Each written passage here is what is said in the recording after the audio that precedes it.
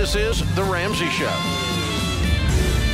You can be intentional about your character. You can have money and a career. You are the hero in your story.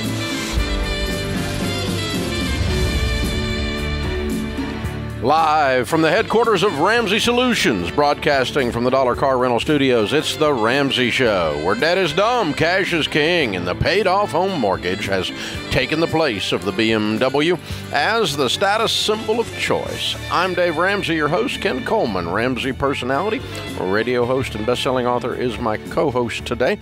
You jump in, we'll talk about your life and your money. The Ken Coleman Show is all about careers, jobs, getting one, getting a better one, living in your sweet spot, but doing something of purpose that matters.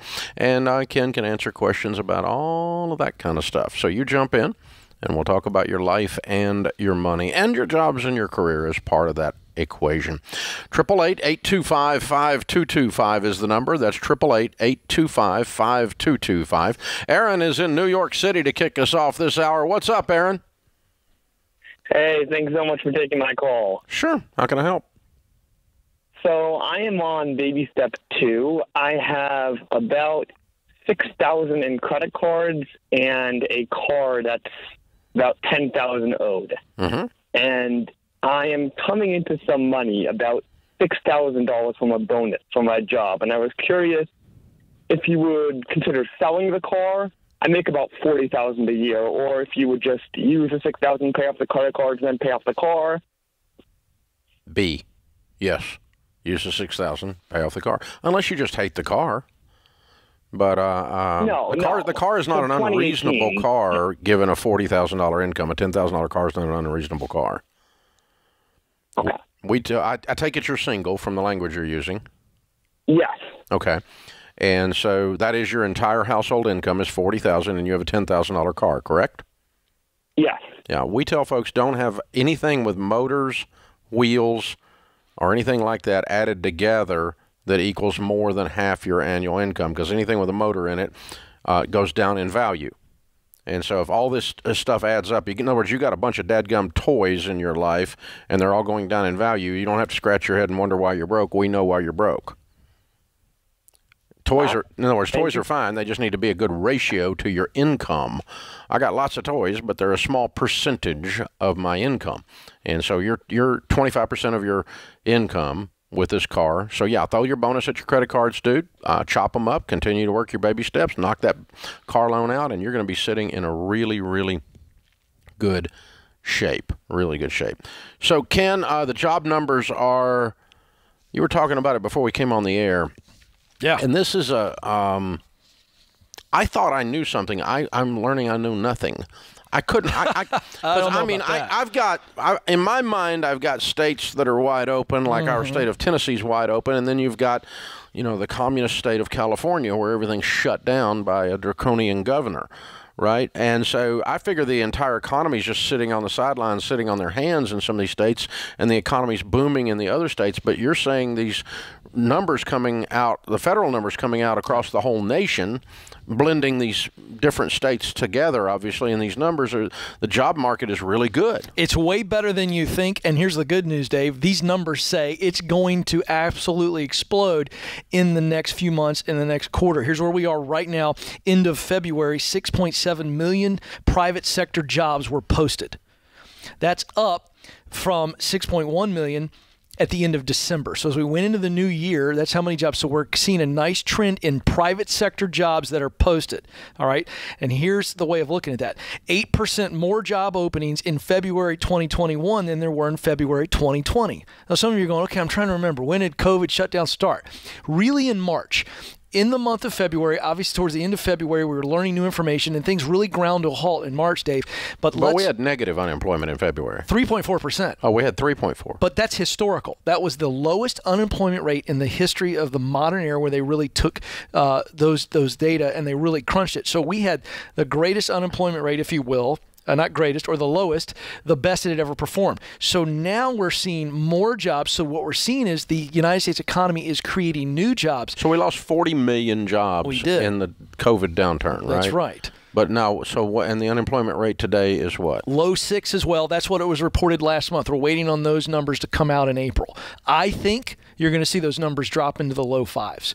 You might see it in the 4. There's no way to really predict that, but based on these numbers. So the overall economy, from a jobs perspective, has bounced back. It's bouncing back. It's not even finished. Let me tell you where this is happening, Dave. In the areas of manufacturing, pharmacy, construction, and logistics, and think logistics, a lot of technical jobs there, you're seeing 50% growth in jobs. So what's going to happen in the next few months, I think we're going to get very close to where we were in February of 2020, pre-pandemic, where there were more jobs available than there were people who were unemployed. Why does this matter? Well, number one, you're getting a steady diet of negative news all the time, that the sky is falling. Yeah, because I don't even watch the news, and I thought it was worse than this. No. And the second thing is understand, folks, there are still a lot of states, remember, California, New York, New Jersey, just giving you some examples, not a political statement, this is a fact. They're still not fully opened up. And if you look at the hardest hit sector in the American job economy was what we'd call leisure. So that would be your bars, your restaurants, hotels, certainly the airline industry. They're not back. They're not back. So when we see, hopefully, a full comeback in the summer, I think we're going to see one of the greatest periods of job expansion. That means companies offering more jobs. And think of the economy, Dave, and how jobs that didn't exist a year ago now exist. So what's that mean to a guy that's out there listening who doesn't have a job? It means you better be ready, and that's why you need to come to my Get Hired event. I just slipped that in there there, April the 27th. No, but seriously, but I mean, does this mean that that guy that's out there doesn't have a job right now? He really should be looking different and better, because people are hiring, and it's almost full up. It's exactly right, and it's only going to increase. So this idea, I mean, when it's 3 point something or 4 point something unemployment, economists call that full employment. Yes. Even though there's technically people not working, it's like everybody who wants to work is working. And to your point, some that don't want to work. And here's what happens in that situation that we described as last February. People will start to pay you more. The market value for a job goes up. We saw this last year where young people coming out of college were getting paid more than people that were already on the job and experienced. Why? Because the demand, this is a supply-demand issue, just like in housing or any other commodity. Supply-demand. We are about ready to move into a place where it is going to be a really good environment for the job seeker, for you to get hired and make more money, bigger shovel, get out of debt faster, and position yourself to pursue the dream job. That also works for not only someone who's sitting there unemployed today, but someone who just wants to change jobs. Yes, sir. A lot of opportunity. A lot of opportunity. I want to make more money. I want to do something different. And so getting qualified right now, getting prepared for this, you've got to have your head on a swivel. The job market's heating up, and it's going to get better. And anybody who's intentional about where I want to go, why I want to go there, what I want to do when I get there, now's the time. Now let's plug the Get Hired. Yeah, April the 27th, live from our Ramsey Solutions studio. We're going to have a couple hundred people live, multiple ticket prices. Live stream anywhere, $20 to start. And you're going to walk them through how to get hired. Get clear, get qualified, get connected so that opportunities knock on your door. You can get the job you want, the job you need, get out of debt, and do work you love. It's going to be a great night. Go get your ticket, RamseySolutions.com/events. Tickets start at $20. Yeah. Love to see you there. It's a live stream, $20. You paid more than that for lunch. Pretty good investment. Paid more than that for lunch. Yeah.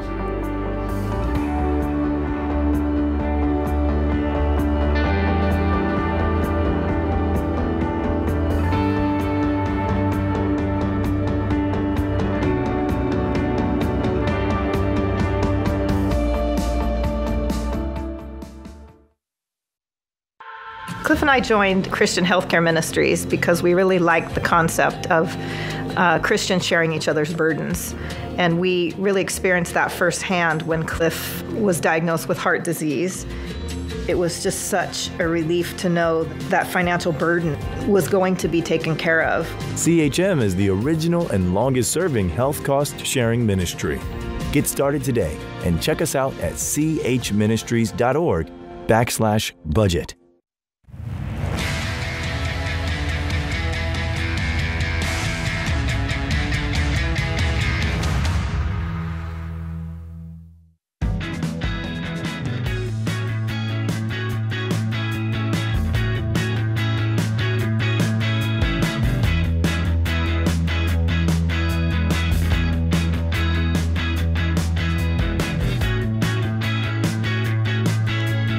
Ken Coleman, Ramsey personality again. Host of the Ken Coleman Show, doing the Get Hired event.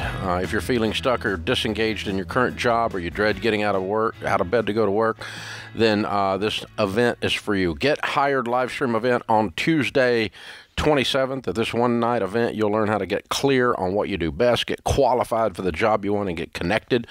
You can join Ken on Tuesday, April the 27th, to take control of your career and start working toward what you were born to do. Tickets start at just $20. Text HIRED to 33789. HIRED to 33789. Our question of the day comes from Blinds.com. They have a 100% satisfaction guarantee. That means even if you screw up or you mismeasure, or you pick the wrong color, they'll remake your window blinds for free. Free samples, free shipping, and with new promos all the time. Always use the promo code, the magic word, Ramsey. Today's question comes from Sam in California. He asked, my wife and I have $20,000 saved for a home down payment. I currently work in sales, but I don't know what career path I want to take in the future. Should my priority be figuring out the career question while we have money saved, or should we purchase a home and hope career clarity comes later? Well, this is going to come down to personal preference on this, but I would not necessarily forego buying the house. If you save the money and it's a part of the big plan, I would go ahead and move forward on it. The only exception to that, Dave, would be when you ask these 4 questions about getting qualified. You got to get clear first, but once we get clear, and that could take some time, you got to ask yourself, all right, so what education do I need? This does not necessarily mean a 4-year degree or a graduate level degree. This could be a certification, some basic training that would, again, qualify you to do the work you want to do. Could be getting your real estate license. Could be that. There's a cost associated. So the education question is the first thing. What do I need to learn? The second question is the experience question. What experience do I need? The third question is the economic question. How much is it going to cost me if I've got to go get some experience? I've got to go get some education. And then the fourth question is, based on that third economic question, is what's my expectation for how long this is going to take? That's how we come up with a plan. Now, if Sam does this and he gets clear and he realizes, okay, I'm going to need about $5,000 to $7,000 to get qualified to do it, he's got a couple options. They could delay putting the down payment on the home and use some of that, or they could go ahead and buy the home and then save up. It's going to take some time anyway. So that's what I mean by it's kind of it depends. But in this situation with you not being clear, I'd go ahead and put the down payment down on the home and begin to get clear. Take the Career Clarity Guide. It'll get you started.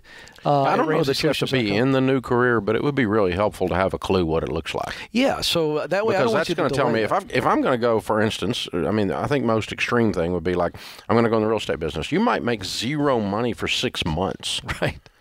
And you don't want a brand new house payment. That's right. If that's what you're stepping into. So that would tell you. That's right. No. But so I think clarity would be very important before you make the decision, because that's going to tell you if you need to spend money on education or if you're going to have an income gap while you get up and running in the new gig. That's right. But once you have that figured out, if it doesn't prohibit you, if it doesn't use up too much of your down payment money or give too big a gap in your income to make the jump, then you can buy the house and make the jump later once you know where it is you're going and how long it's going to take you to get there. That's the key. So I think I would do that. Again, you don't have to be in the new career to buy the house, but you should have a clue. This general vagueness. That's right. Because I don't want you walking in frustrated 2 years or a year after you bought a house and go, I quit. You did what? We have a house payment. That's exactly right. What'd you do? I'm going to kill you. Right. And that's where the priority thing comes in. It becomes apparent. So, again, those 4 questions I gave, that's after you're clear. Then you run it out and go, what's the plan to get to where I want to go? That's going to determine the money question. That determines, okay, do I want the house now? Can I cash flow my qualifying process? And so that's why that works together. Always get clear. That's stage 1. Stage 2 is get qualified. And that's how that works. Michael is in Atlanta. Hey, Michael, welcome to the Ramsey Show. Hey, how's it going? Better than I deserve. What's up? So I'm currently on baby step 2, and I'm starting a process where I do the debt snowball and really wipe out my debts. Baby step 2 says you should pay off all debts except for the house using the snowball. And in my case, I wanted to see if that would be the scenario. My debts are probably a little higher than average because I'm running a practice and a business. Okay, so what are you talking about? You've got a business debt that you signed personally for, so it's a personal debt. But how much is it? Yeah, ultimately.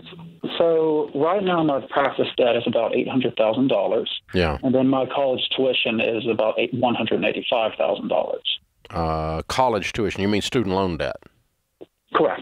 Yes. Okay. Student loan debt goes in baby step 2. $800,000 practice goes in baby step 6. Okay. Yeah. So you consider that as part of like the same concept as paying off the home early, then? Yeah. Yeah. And I would call it. Here's a kind of a correlation on that, if you will. Although the numbers aren't as many zeros, but if you have a home equity loan, we put it in baby step 2. If it's less than half your annual income, if it's more than half your annual income, we put it in baby step 6 with the house. So please tell me you have an incredible income with this delicious mess you've made. Luckily, the first year of the business, my take home was pushing $250. So luckily, I'm producing more than I'm spending, and I have the ability to snowball a debt. Okay, so you said practice. What, you're a medical doctor or a dentist? A dentist. Excellent. Okay. Yeah, the most expensive form. Okay, so you netted $250 last year. Correct. That's my net income. What do you think you're going to get this year? I'm aiming up at the 300, but I'm taking a step at a time. With COVID, things went all over the place, so we'll see as we go. So you're going to try to live on. You're going to try to put at least $200 a year towards this mess, right? That's at least the plan. Yeah, I'm still living on almost a college budget. So. I like that. That's hard to do when you're making $250,000 a year emotionally, but it is the right thing to do and the smart thing to do because you have a large mess to go with your large income. Yeah. But that's a scary number to look at, so that's my motivation. Yeah, and I think here's what I'd be looking at, how stinking wealthy you're going to become instantly when you clear the table on all this debt. I mean, you got $1 million here in just student loans and practice debt alone. And so when you clear that $1 million off the top of your head and you're making $350, you're going to make so much money so fast it's going to be unbelievable. But the temptation is to drag that out for a lot of people, and that's a huge mistake. We've worked with a lot of guys and gals in the dental world over the years, and that's it is. You guys spend more money than MDs do on your practices and on your education. It's shocking. But the good news is you got a good practice that you stepped into, so I'm glad for you. Yeah, play through, baby. Play through. Good stuff. Wow. Yeah, got to keep the eye on the prize. I hope you folks heard what Dave said, because that's such a huge mountain, right? But then you got to go, what's it like on the other side of that mountain? And that's when you start piling up money, and you go, okay, how long do I want to be a dentist? Well, 25 years. Well, you bust it over the next 2-3 years, 4 years backs, really get after it, and you're on the other side of that mountain. Well, it's really fun, once you get up there. And, I think of, there's a great story of Sir Edmund Hillary, who climbed Mount Everest the first time, and he was with his climbing partner. And they finally get up there, and you can imagine how difficult that journey was way back then. And he finally gets up at the highest point and looking out. And that's really this idea of getting over debt. And if you get so consumed with how difficult the climb is, many people fall off. But if you're going, hey, I want to be the first person to summit that, I'm going to summit that. That's what we're about. That's the vision. When you get up there, here's what's great. On the other side of these debt-free screams that you hear on this show, people are now looking out. They've been looking up during the journey, but then when you finally get up there, and Edmund Hillary looked at his friend, his climbing Sherpa partner, he said, I think that's the next one we're going to climb. And isn't that amazing? On top of the world. 5 minutes later, I think that's the one we're going to climb. But now the vision is this way. Yeah, you start seeing different. It's a different viewpoint, and that's it is half the battle in the stuff we talk about around here, from Dr. John talking about mental health to money to careers to all the different types of things we get ourselves into around Ramsey. So much of it has to do with the view. It has to do with the perspective. And, they say that it's easier to make $2 million. Sure, it is, because you've already done it once and you believe you can do it. It's always easier. I know I've done it twice because I was so stupid I had to do it twice. There you go. This is The Ramsey Show.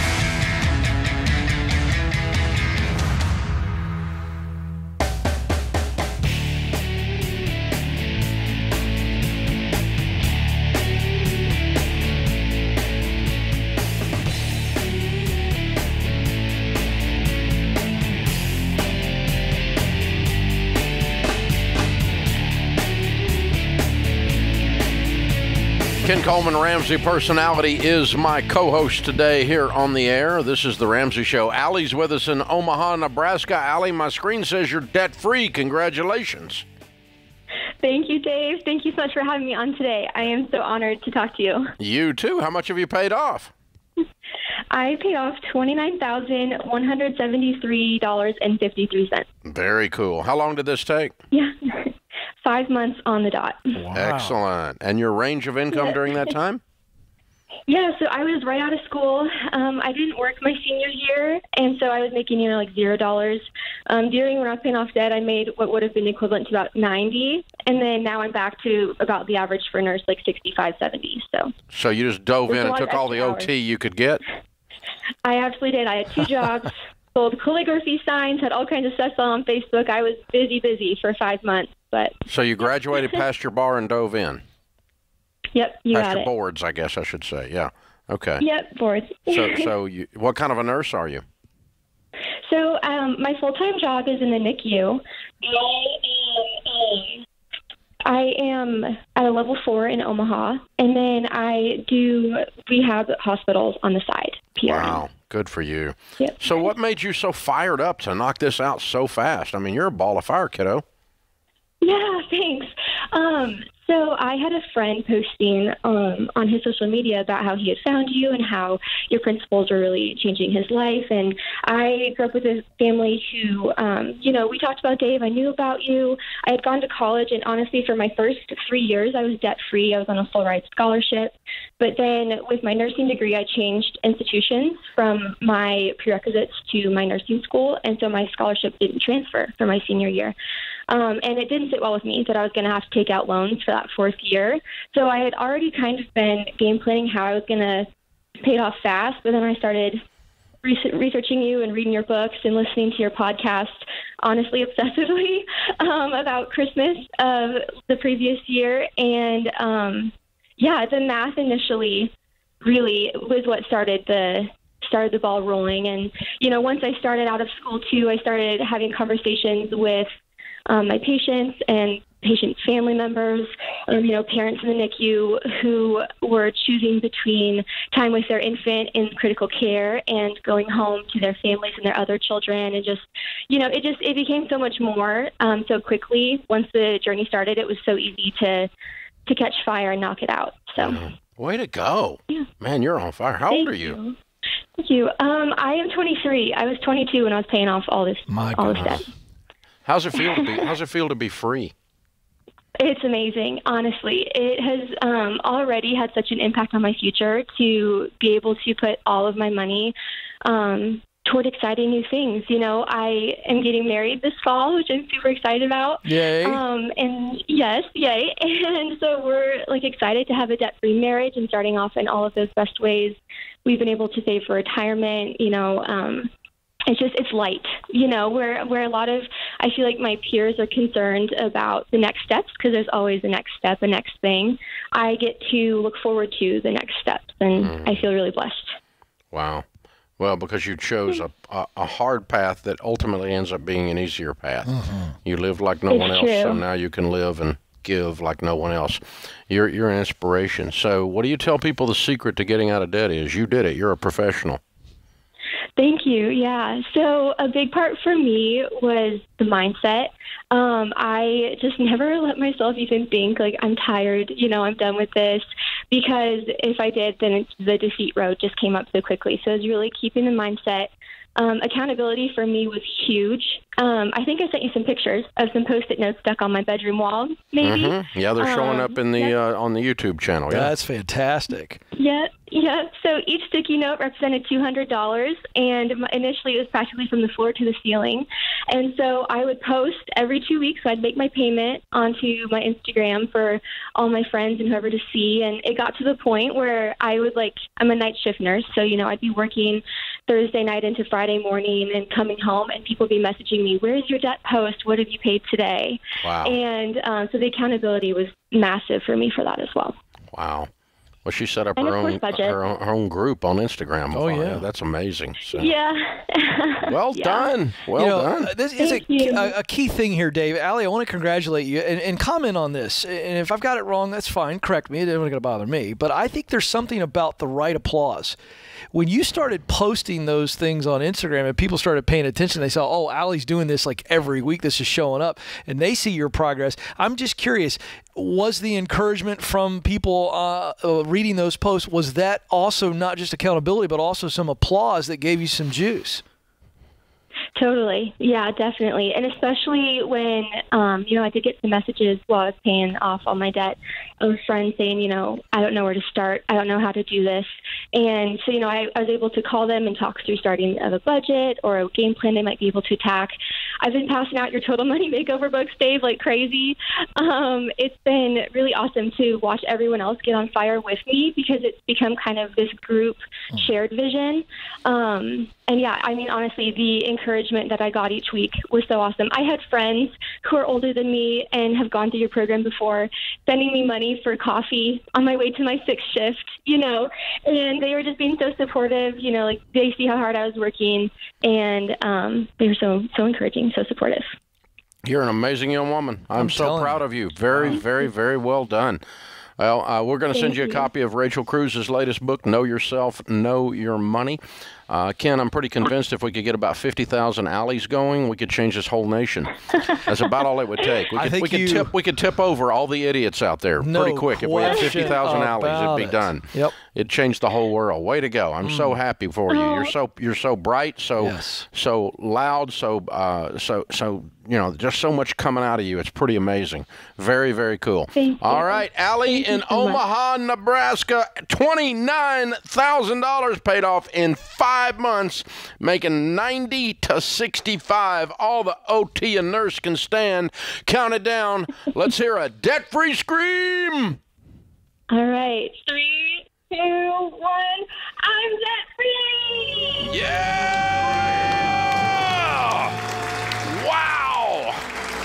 Pretty amazing.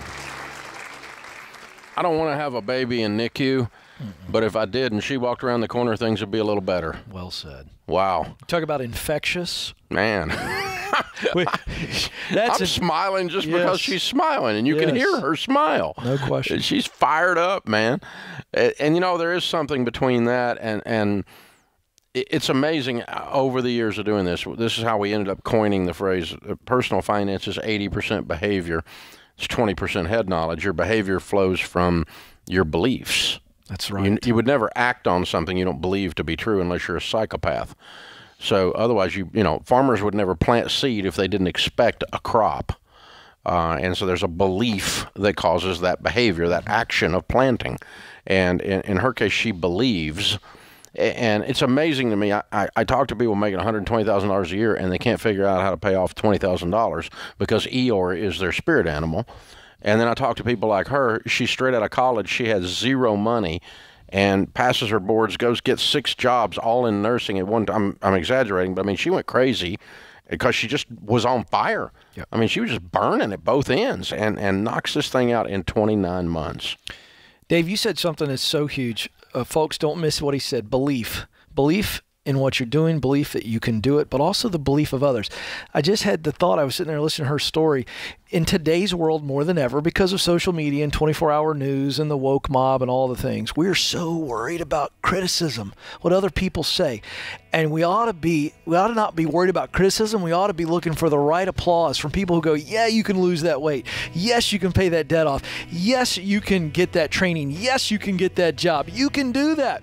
We need applause. That extra bit of belief from people who know why we're doing it and believe that we can do it is a game changer. Man, if we could offset some applause for all the trolls. Yeah, stop worrying about the critics. It's amazing. This is The Ramsey Show.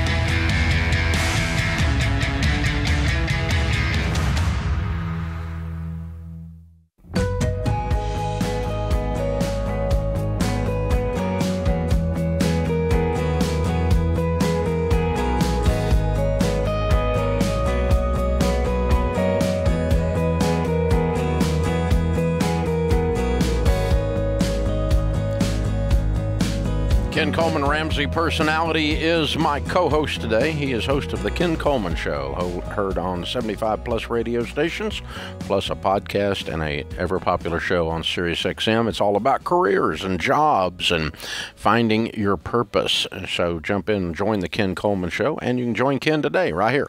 The phone number, 888-825-5225. Brent's with us in Boise, Idaho. Hey, Brent, what's up? Hey, y'all. Thanks for taking my call. Sure. How can we help? Question is for Ken. So I just started a new job a month or two ago, and I accepted my salary, and I was happy enough with it. And then I found out that my coworkers are making about 50% more than I do, like 45%. What do you make? And I was wondering, I'm making $22 an hour. Doing what? Medical lab scientist. And they're making $33 an hour. Yeah, 32. Are they measurably more experienced than you? No. How did you come about this information? We're all dealing. How'd you get this information? From them. There's two of us that work on this particular, two others and then me that were working on this one. We're dealing with COVID. Well, I got to lean. I got to tell you, I got to lean a little bit on Dave. I got some thoughts, but Dave has hired and fired a lot. No, but you've got a unique perspective in how many people you've hired and fired in culture development. But so this is really challenging. Okay, because this is all psychology, and you're human, and so you're going to have to rise above this. Is the straightforward answer? Because if you don't, this is going to eat you alive, and I don't think you'll last very long. This is the natural comparison, and comparison is a cancer. The only person I try to compare myself to is the me of yesterday, and that's hard, but that's what you got to do, because if you're saying things are equal, and it's an equal playing field, they don't have any more experience than you, they don't have any additional certifications or all that stuff. This is a really nasty situation to find out about. I got to tell you, I'm slight bit cynical, maybe suspect that you got the information from them. I'm not saying they lied to you, but the whole thing just stinks. And if you want to be there, here's the last piece. If you want to be there in the sense that it's the ladder you need to be on for your career and where you eventually want to get to, and you got to be on this rung to get to the next rung, then you're going to have to really suck it up and be the better man here and stay out of this kind of stuff and earn the next rung. If you can't handle that, then you're eventually probably going to self-select and have to get out of there. And I'm sorry that that's happened to you, because it's a real devastating psychological blow. It's a really good question you brought to the forefront here. And the interesting thing about it is your tone when you're asking the question is not whiny. You're just like, it's like a curiosity to you, which is a positive thing. So you're not angry or bitter or something like that. You're just like, this doesn't make sense. It's like a scientist, right? I mean, there's a riddle here. And so I'm going to join you in the riddle. Why would you, if you were to guess why the discrepancy in pay, what would you guess? Because they are, I mean, it's a business or hospital, and they're just trying to get as little or pay as little. I came from a... So you don't think it's an oversight? You don't think they saw something different in your qualifications than the other guy? You don't think there's a logical explanation other than just sheer they didn't want to pay as much and they thought they could get away with it, and they did? And they did. I didn't come in. I thought the job was a technician job, not a technologist job. And so when they gave me my pay, I was like, well, this is really exciting. Yes, I'll take this, because it was like $4 more than I thought it was going to be. And then I found out what the job really entailed. I am a biochemist, not a medical lab scientist. I see. Yeah, I've been learning to play golf, and I figured out the secret to happiness is low expectations. Yeah. So, yeah, you had low expectations, and then you got a $4 more, and you thought this is wonderful, and then you found out you're $10 under, and it's all about expectations. What Ken said, it's a psychological problem. So what is the environment like? What's the environment like between you and your supervisor or your hiring, the person that did the hiring with you? Is this an open, conversational, good people, or is it very chain of command, real shut your mouth, get your work done? I mean, what is it? Authoritative or? That is a great question. The only time I've met my supervisor is the day I was interviewed. She went on leave right after that, and then has since come back from leave and has never stepped in. And I'm a night shift, and so I haven't. She's gone before I come in. Yeah. Well, what I have figured out is that there's going to be a difficult conversation. Mm-hmm. It is going to be in your head, and your head's going to explode, or eventually, or you're going to have a difficult conversation. And the trick is how to sit down with her and have a difficult conversation. And what one of the things we teach leaders to do, and you're leading up in this situation, is to just if there's an elephant in the room, go, hey, there's an elephant over there. Don't act like he's not there. And so let's just call out a couple of things that we know here, okay? Number one, when I interviewed for this job, I first thought it was this, and then I found out it was that, and I was $4 more than I thought, and so I was really happy, and I'm grateful. And by the way, I am grateful for the job. And I haven't gotten to talk to you a lot because you've been out on leave, and of course I'm night shift, but I'm swinging by this afternoon to have a 5-minute meeting with you. Just and I want you to hear nothing but gratitude from me. But I got to talking to the other guys in the lab, and I found out that I'm the only guy with the exact same qualifications that makes 22, and they all make 32. And what I want to ask you is, what can I do to make myself worth 32 to you guys? Because I'd like to measure up, and apparently I've not done that yet. And that pretty well exposes the crap without you going, you people rip me off. You know, that's the other way to approach it, in which case you just get fired. Brent, really quick, I want to jump in and ask this question. Are you able to do the market research and be able to show that there's a range of income and that the work you're actually doing does pay higher? Is that something you can find the evidence for and show that in the marketplace? There is. They are actually above average what the other two are making. Yeah. Well, what I would do is I would just say all of this. Yeah, I would say, number one, I'm happy at 22. I'm not coming in here to gripe about them making more. And number two, I know that the pay around here is above average in general. But what I'm trying to do is figure out how I can be more valuable to this place so that I can be worth it, and you put me in for a 32 instead of a 22. But I want to earn it, and I want you to tell me how I can be the best person I need to be to do that. And I don't want you to hear anything from me but gratitude. Listen, if your boss gets twisted up about that, your boss is an idiot. Yeah, there's your sign. That's not a long-term stay.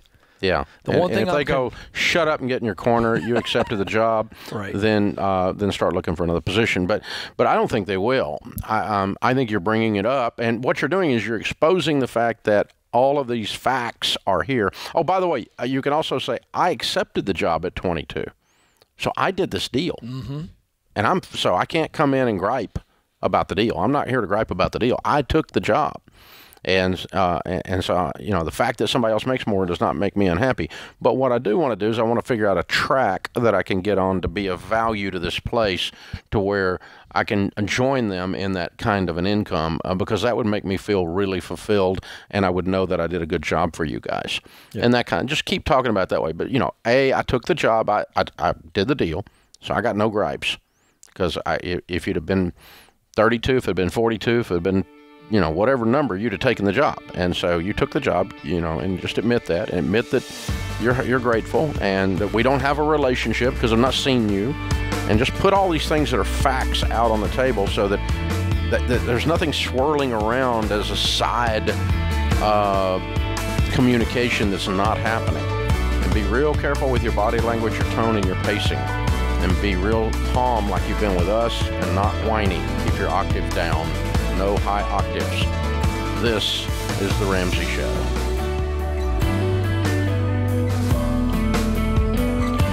Have a friend or family member that needs a daily dose of Ramsey advice in their life? Let them know about the Ramsey Call of the Day podcast. It's a quick hit of advice about life and money in under 10 minutes.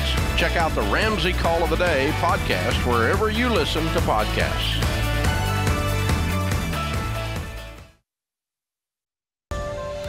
This is The Ramsey Show. You can be intentional about your character. You can have money and a career. You are the hero in your story.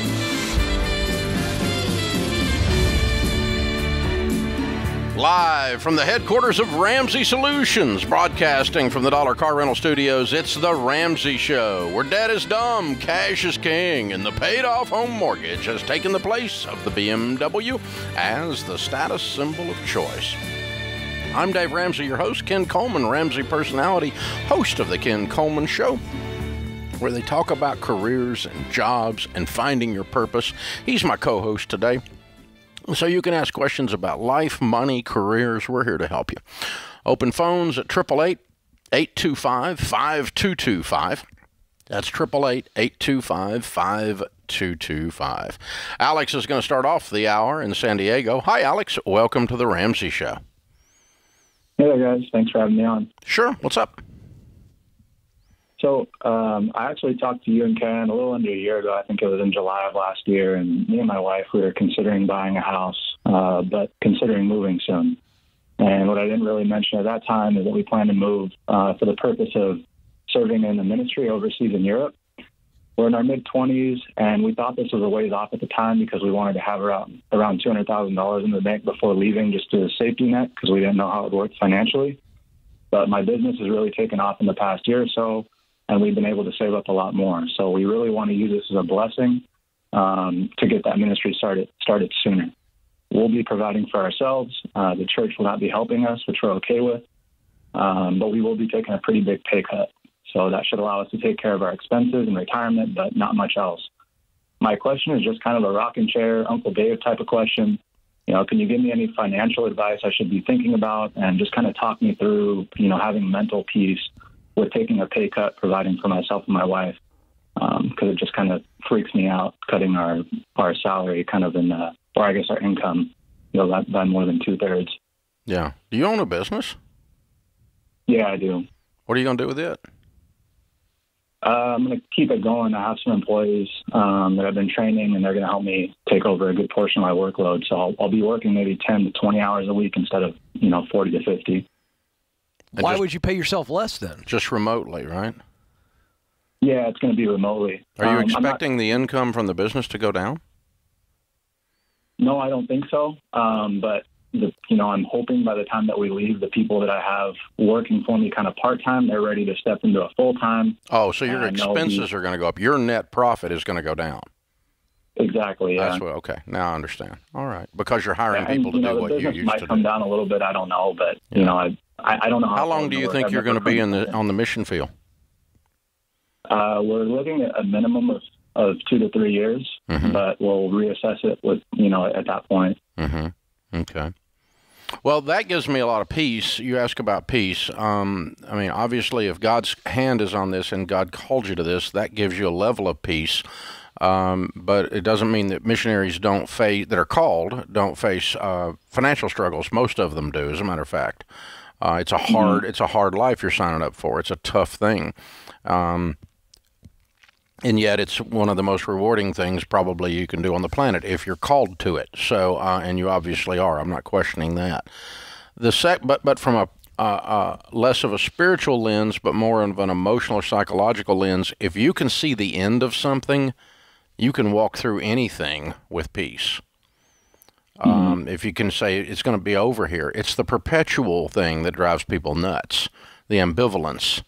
And so even if it's pain, you can say, okay, this pain is, doc says I'm going to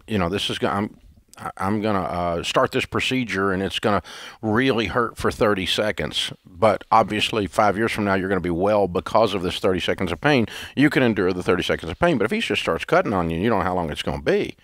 That pain will eat you alive psychologically. So if you can see the end of it, and so I would set a time. I would say, we're going to commit to 2 years, 3 years, whatever the mark is. And at that time, we're committing to moving back home and ending this mission.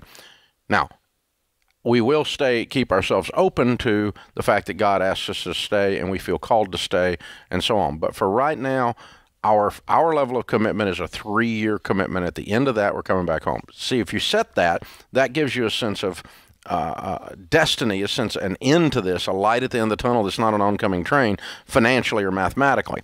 And then you can scrape and claw and scratch and sacrifice for that period of time. But eventually you got to come up for air. You can't hold your breath but for so long. So it's the ambivalence that drives people nuts, the lack of clarity. Ken? Alex, I thought I heard you say that the company made more money, so you're moving the timeline up to go to the mission field. Is that correct?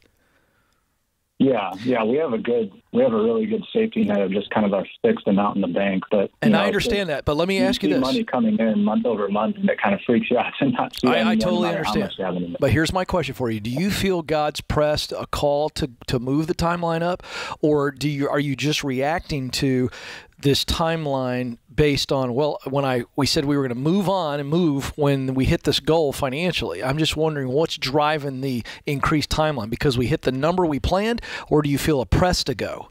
And I've got a follow-up question. So is it yes or no on that? Yeah, no, I felt a big pressure and weight of helping in this ministry for a long time. Okay. But honestly, the goals that we set financially were not necessary. It just kind of felt like a secular safety net. But even that made me feel bad. And now being way beyond that, I just feel even more of the burden of it, because it feels like I have to go do this. All right, so I think you got to listen to that, and I think you got to honor that. And I think what Dave said is right. But the only thing I would tell you is that I would not assume that just because you're taking on the increased cost of employees, because that's real, that the company wouldn't grow. And I would do everything I could to see if we can keep those revenues going and really dive in, and then I think God's going to bless you regardless. But I just wouldn't assume that all of a sudden the company won't grow. I'd try to train those folks and stay in tune in those 10 hours, whatever you're doing, and try to lead them and see if God doesn't bless that and grow that business. You might schedule, maybe a little bit of extra. You got to schedule an occasional 2-week move back here to sit around and do things for 2 weeks in the company and then go back. Give it a little booster shot. Great point. Missionaries do that all the time. Yeah, come back. They come back to raise funds. You're going to come back to run the businesses that's supporting Since you're self-funding, and keep, that you're self-funding. That's a great point. You don't have to stay there the entire time and work remotely 10 hours a week. And so you can run back and forth a little bit. It's not that hard. And but yeah, I think if you see things less permanent and more flexible, it keeps you from losing your peace, to answer your question. And so I would add the flexibility of some returns, and I would put a deadline on it that, that unless, my wife and I both hear from God, then we're coming home after 3 years. And so, or whatever. And you can pray and determine that deadline in prayer. I don't care. But I think leaving the door open, we're going to just stay until ... that'll drive you bananas. Unless you're planning to be a full-time missionary the rest of your life, which you did not tell me that. You told me otherwise. Which means they could both come back, keep that business viable and growing, and continue to go back over time, take their kids back. It becomes a generational thing. It's a both and. It doesn't have to always be all in. It doesn't have to be a 1-year mission trip, and then you're done forever. And it doesn't have to be you're on the field forever and you never come back to the States. We just have better transportation and technology these days. So it's a cool thing you're doing, brother. Thanks for letting us participate.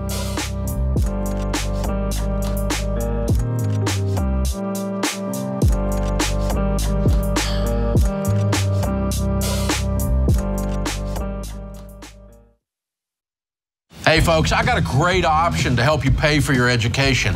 The Army National Guard. The Army National Guard believes you are the next greatest generation because you have proven that even in adversity, that you have what it takes to succeed. That's why they offer benefits like tuition assistance, career training, and a paycheck to help you avoid debt. No matter what your goals are, the Army National Guard can help you get there. Visit nationalguard.com to find out more.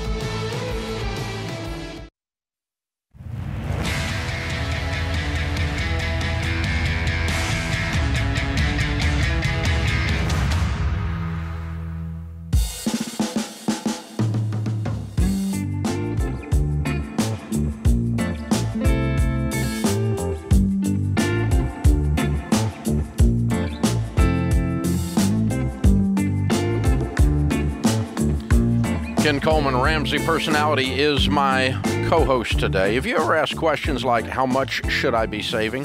How much debt should I be paying off, and how can I do it faster? Or what's the right way to invest? The good news is you don't have to figure out the answers on your own. Ramsey Plus, which includes Financial Peace University, will guide you every step of the way. With a Ramsey Plus membership, you get all the digital teaching you need to really understand money so you can be confident that you're always doing the next right thing. See, not knowing what to do is the biggest problem. Knowing what to do and then having the motivation to do it is the easy part. We can show you that. Our world-class budgeting app, Every Dollar, our tools, our guided action steps to help you make progress on your money fast. It means no more debt.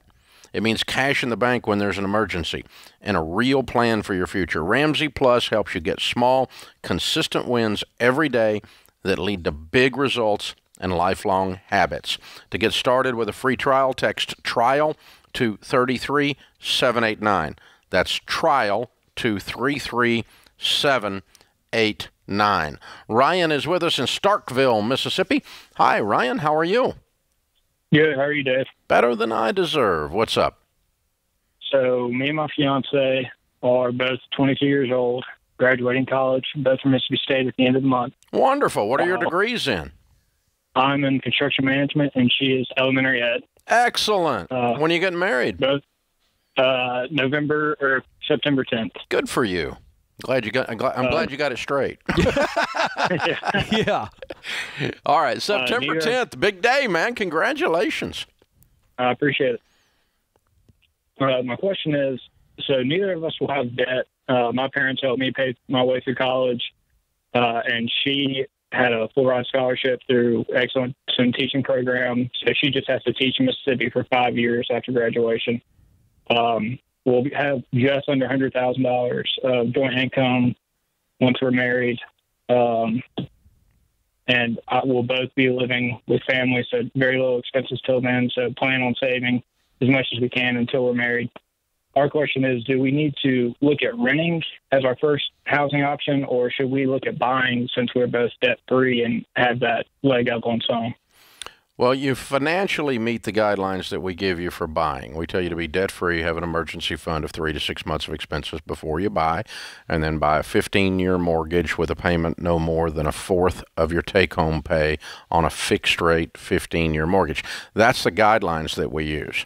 Now, I will tell you as a dad of 20-somethings and 30-somethings, and as having coached folks for 30 years, I personally think you will make a much better housing decision if you wait 1 year.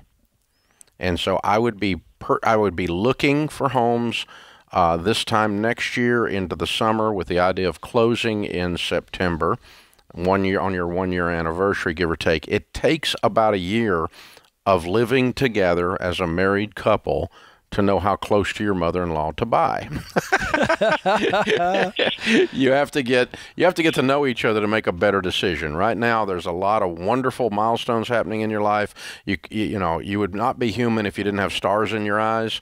You know, you're getting married, you're graduating, you both got good careers, you're debt-free. Man, what a wonderful start you've got. Yes. Everything's great here. It's not going to kill you if you buy a house, but I think you'll buy a different house 1 year from marriage than you would have today. And if you start your real estate career at 23, 24 years old instead of 22 years old, that is not the end of the world. You are still going to be wealthy. You're still going to be fine. You haven't thrown the money away. You've just concentrated on your marriage. Spend the first year concentrating on your marriage, 100%. There's an old thing in the Old Testament in the Bible that they would not allow a soldier to go to war in the first year of marriage. In the first year of marriage, they had to stay home and get the home solid before they went off to war. Of course, they were often gone for years at a time when they went off to war, but so it's a little different. But it's a principle coming out of 2 Kings. Yeah. Ryan, here's a little secret that when you become a homeowner, you start owning problems that happen with that home. And I think that Dave has nailed this. I think that in addition to what he said is to have a year of just renting a nice apartment. You guys can afford it and enjoy just living together and learning what kind of a home do we want. And as Dave has said so beautifully there, that is going to become more clear a year later. But, you don't need the additional stress that comes with marriage. Dealing with new being jobs, homeowners. new jobs, new marriage. We're sharing silverware and mustard. Yeah, come home, hang out at the pool at the apartment complex, be young and married with no kids, and chill. And just not have to think about, the gutter doesn't work. I agree with that. The heat and air is not working. That's what nobody tells you. You got to put up curtain rods, which that by the way is the third largest cause of divorce. Yes, hanging it's curtains. True. But that's true. Because here's why. In Stacy's house, her dad did it. This is a true story. My wife, we've been married almost 23 years. In my house... And he knew how to run a screwdriver. He knew how to do it well. Something I don't know how to do. Mr. Coleman might not know how to do. I have no talent in that area. But you learn those things. What time do we eat dinner? They used to eat dinner at this time in my house. Who does what? My dad used to fill the dishwasher. Who knows? You got all these cultures. You roll the toothpaste or squeeze it. Yeah, there's a lot of major philosophical things that have to be. Are you and Sharon in alignment on how to handle the tube of toothpaste? This is what people want to know. Yeah, you are. Yeah, we each have our own and separate ends of that massive master bedroom bathroom. That's the right answer. That's where we had to go. And that way she doesn't get in my way. Yeah, right. Yeah, that's how it went down. Yeah, I didn't want to agree with that. No, you better not. No. You, me, Stacy will all be in trouble. So yeah, you're that. But there is nothing wrong with, and Ryan, you're gonna get tremendous pressure from all these financial geniuses that aren't. Mm-hmm. You're just throwing your money away. You need to go buy, and it's okay. Yeah. I'm not suggesting you go a decade with that home ownership. I'm talking about 12 freaking months. And let this thing have a little breathe, a little rhythm to it. Mm-hmm. And that's just an opinion, and it's probably worth what you paid for it, but I feel pretty strongly about that. I tell young couples that are getting married, wait at least a year to buy a home.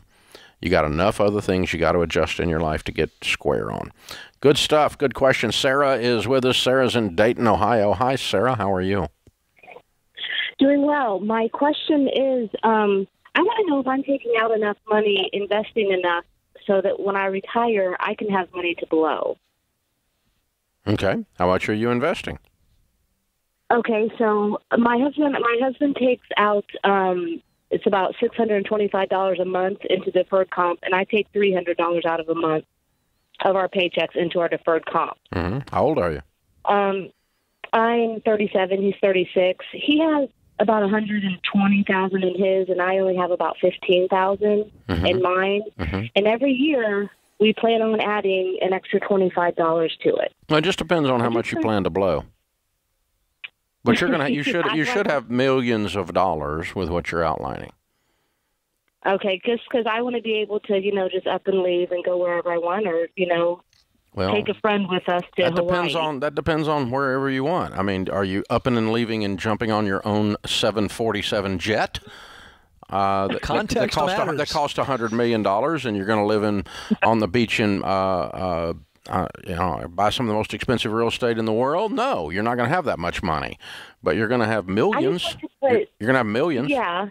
If you want to go to Cancun and stay in an all-inclusive with a couple friends, you'll be able to afford it.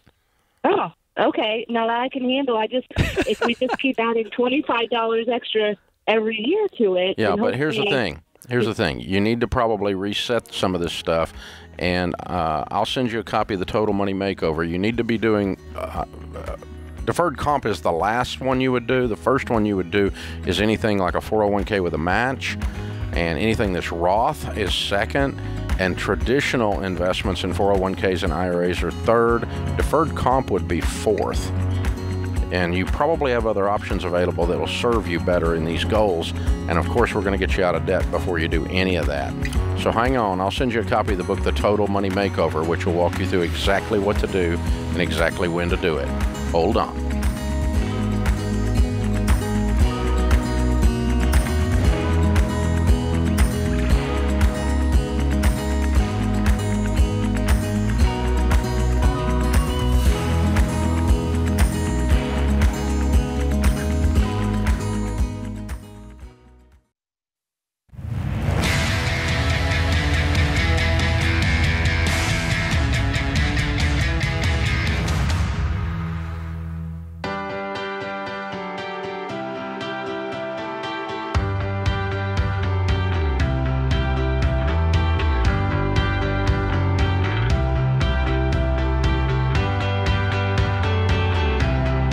Ken Coleman, Ramsey Personality, is my co-host today. Ken, our favorite thing to do on the show is a debt-free scream. Our next favorite thing that's a little bit better is to do a debt-free scream live in the lobby. But the best of all debt-free screams are our own Ramsey team members doing their debt-free screams on the debt-free stage right here in the lobby with half the freaking company not working, standing out here watching. Yes. That's awesome. So the only very time cool. You're happy when they're not working. We need to stipulate. Well, that's true. We need to celebrate. Yes, we need to celebrate. that's right. But then we're going to get right back to work. So there you go.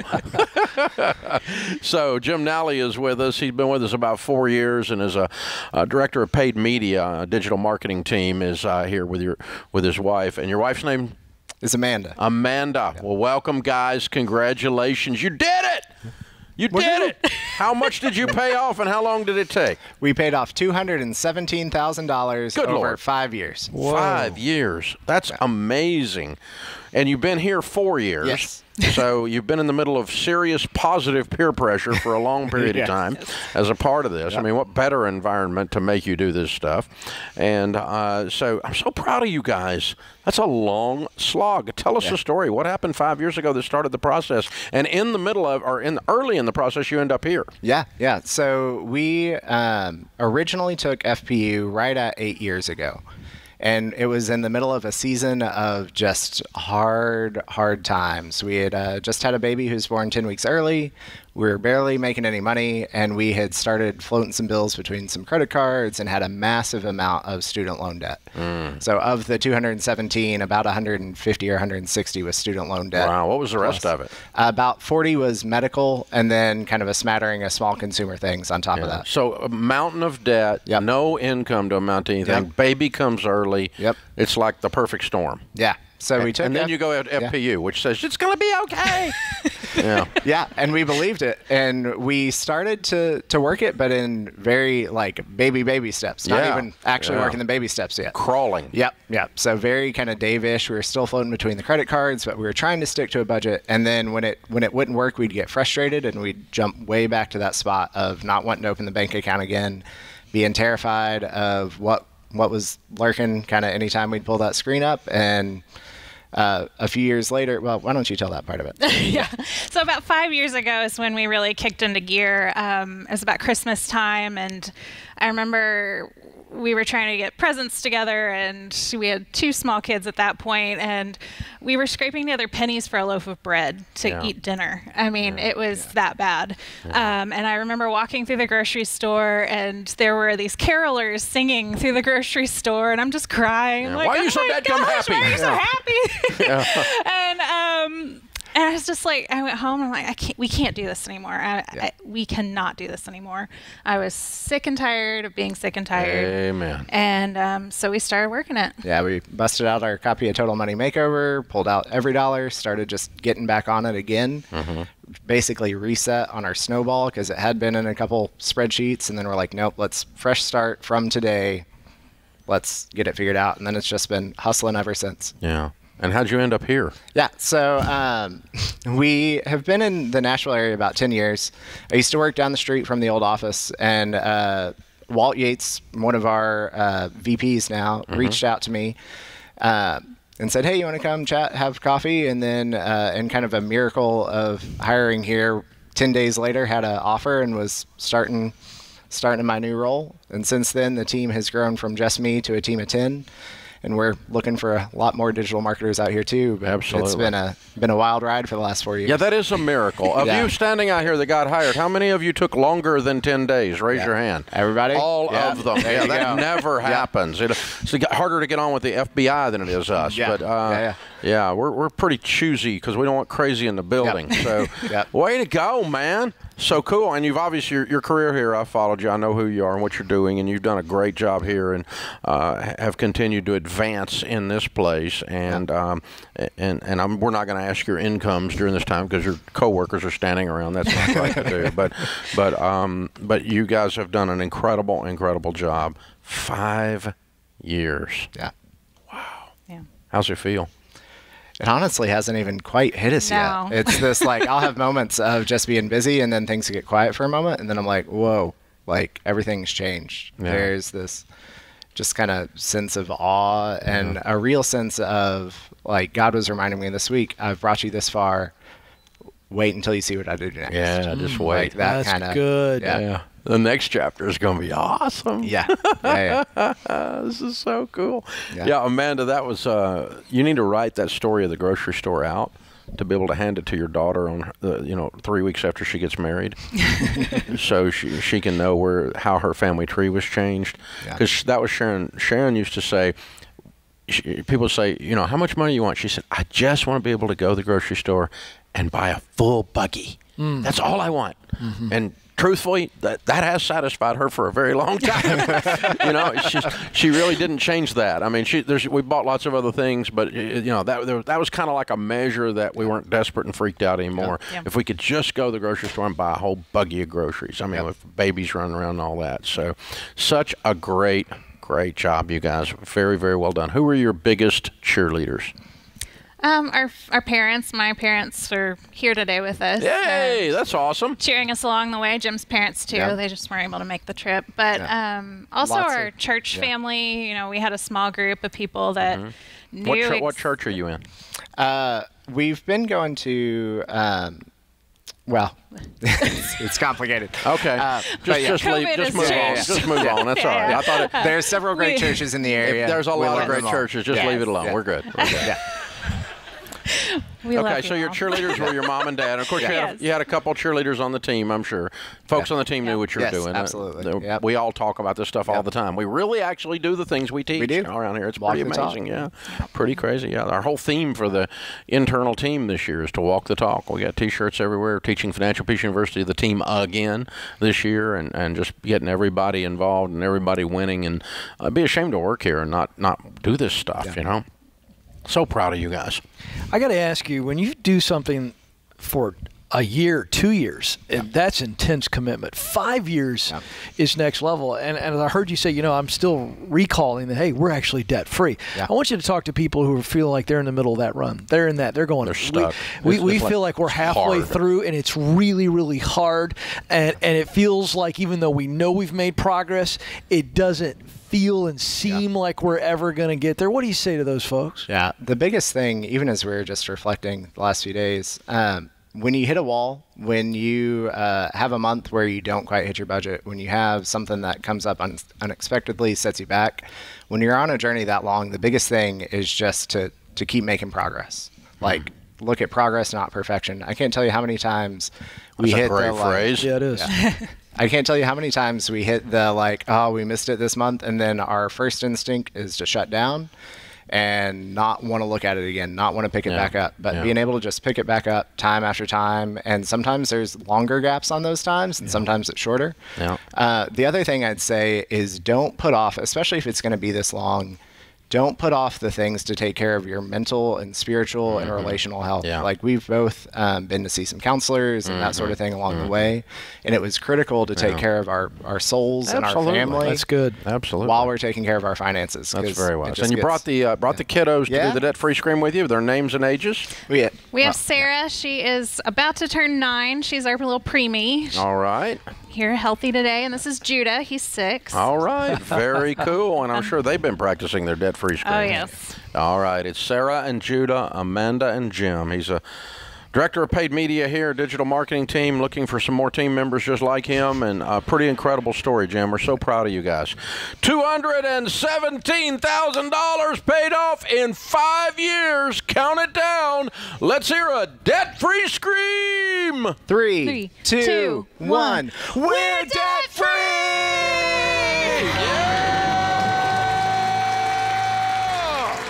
This is how it's done, ladies and gentlemen. How fun is that? Man, they cleared up a bunch of debt. That was a lot. This is The Ramsey Show.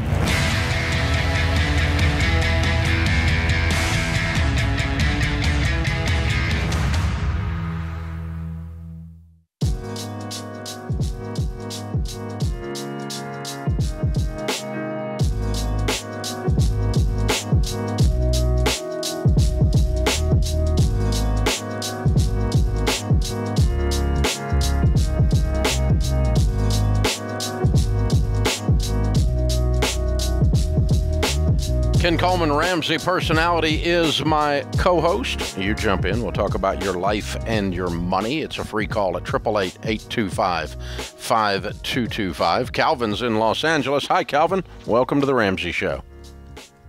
Hi, Dave. Huge respect for what you guys do. Thank you, sir. I just had a quick question. Okay. I'm 22 years old, recently graduated from college, and I'm just starting my career.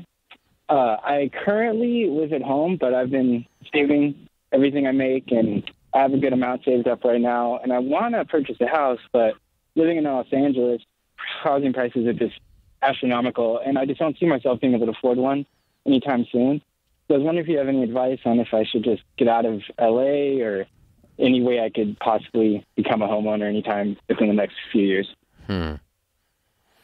Well, it's obviously you've analyzed the situation correctly. It's an expensive market, and in order to buy a home there, you're going to have a pretty substantial income. What do you do? I'm a manager currently at a warehouse. I make about $70,000 a year. Your phone's cutting in and out. You make about what a year? I make about $70,000 a year. As a manager at a warehouse? Yeah. Okay. What's the career path? You mentioned possibly moving for your career. What's it look like moving up the ladder 10, 15, 20 years down the line? Well, the company I'm working at is expanding pretty rapidly, so there is definitely good opportunity where I'm at. I'm enjoying the work, so I could see myself, and I do believe in the next few years my income will increase. And they have a lot of opportunities out of state, so I'd be open to moving. I'm just a little nervous about, I've lived in LA my whole life, about going somewhere new. Yeah, well, that would be human. Most people would be nervous about doing something new. It's also an adventure. It can be exciting and scary simultaneously. Here's the thing: you do not have to look at a move as a permanent equation. You're 22, 23 years old, so you could take a job making $70,000 with the exact same company in another city where real estate prices are half what they are there, and start your life. There's nothing to say that 5 years later you don't take a job in L.A. and move back. There's nothing to say you don't end up in whatever city, after that. But there's, I would challenge you to say, some people when they're 22 and they graduate from college, they go backpacking in Europe for a year for an adventure and don't do anything except see Europe, which is kind of cool, a little hippie-ish, but kind of cool. But instead, you could just say, my adventure is going to be another city for 4 years. Yep. I love that. I'm going to pile on to what Dave's saying. This is a great idea. I would take the top 3 cities. You said there were some opportunities for you to make money. What are those potential promotions? What cities do those exist in? And then let's say there's 3 cities, 4 cities, 5 cities. You're a single guy. You've got some vacation time. Go visit. I'd go visit the cities. Yeah, it's good. It's not so scary when we actually go see it and hang out a little bit. And to Dave's point, now we go, wait, I can move this city, move up. I'm making more money. What area of town do the 22-year-old, 23-year-olds live in? And, which is really the cool end of town typically, right? But, I mean, there's some really neat cities in America. And you can enjoy you'd enjoy 3 or 4 weeks of good travel or 3 or 4 weekends, long weekends of good travel or something, and see some of these areas and then see what your company can open up for you. You're not in a hurry, but you're not nailed down. You're more free and mobile today than probably you ever will be again in your life. That makes a lot of sense. I really like that. Thank you for the advice. I'll tell you this too, Calvin. You may not believe how free it is in some other cities. Guys in Los Angeles, they've truly been on lockdown. Yeah. I mean, can't even walk outside for a while. Yeah, it's gonna. COVID stuff aside, but I'm just going to see this time as an adventure. I love it. I don't think your only path is try to make $150,000 so that you can afford a home in L.A. It's going to be hard to do a home in L.A. With a typical income, considering the real estate prices are not typical. And so you're sitting about that household average in America. The good news is you're only 22, so you're going nowhere to go from here but up usually. So good stuff there. But I'd have some fun with this. Lee is in Chattanooga. Hi, Lee. How are you? I'm good. How are you? Better than I deserve. What's up? My husband and I, we are debt-free, and we are currently maxing out both of our Roths. And we have my husband has a simple IRA at work that he contributes to the match on it. Mm-hmm. And so I was just wondering what our what are our other options as far as investing for retirement and just regular investing in general? Okay, very good. So I would max out anything that he's got at work. If he's got a simple and he's only doing the match, then I would go ahead and take it all out to the max. That's the first thing, because it's a simple IRA is a 401k at a small company. Yes. That's what it amounts to, and they have a mandatory 3% match. And so that's what he's experiencing. They probably offer that in a Roth, and I'd be doing it in a Roth as well. So if you can do a simple with a match, fully funded as a Roth, and do your 2 Roths, that's the first step, or something that sounds something like that. And you're not working outside the home, Lee? No, I'm not. Okay. All right. Do either one of you have any self-employed income? No. Okay. All right. Then you're left with just open market investing. Now, what is your household income? About 85. Okay. Well, we recommend putting 15% of your household income, which in your case, a couple of Roths would do it. Yeah, we're pretty much there now, but we've still got some extra that comes in. Well, I know, but do you have is your home paid off? It is, yes. Oh, we okay. did that in January. That's wonderful. Okay, then you're just left with investing. And, at this point, what I would suggest you do is just open a something that's called a low turnover mutual fund. If you're working with a SmartVestor Pro, they can help you with that. Another way to access a low turnover mutual fund is just an S&P 500 index fund. Now, I'll explain to you what that means, okay? If you buy a stock, a single stock, let's just say you bought, I'll make up a number, a $50 stock, and I'll call it Home Depot. I don't even know what Home Depot sells for, but let's just call, you bought the stock for $50. If it goes up in value from 50 to 70, you do not pay taxes on the $20 increase until you sell it. Right? Okay. It's a capital gain if you hold it more than a year. So it's taxed at less than regular income, and you don't pay taxes on it until you sell it. That's called realized but not recognized. You've realized the gain, but you've not had to recognize it for tax purposes. And so if you buy a low turnover mutual fund, the mutual fund has a bunch of stocks in it, and they almost never sell them.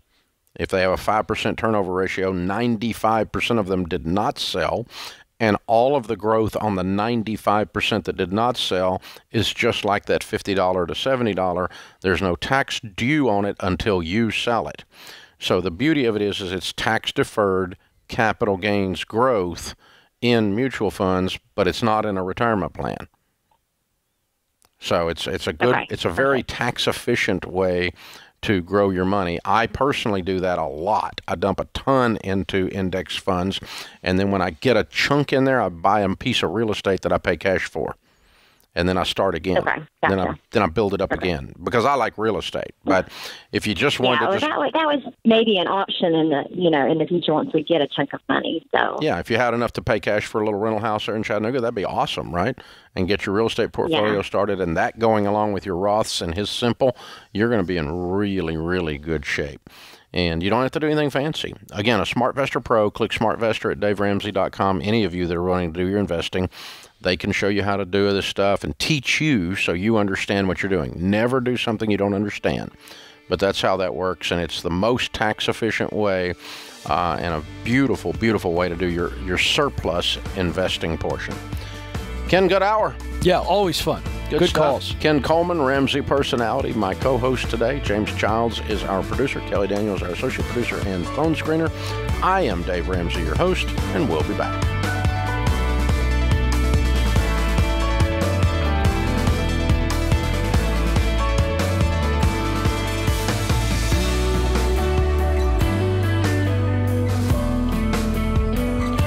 Did you know you can listen to The Ramsey Show on your smart speaker? Just tell Alexa, Google Assistant, or Siri to play The Ramsey Show podcast. Check out all Ramsey Network shows on your smart speaker today.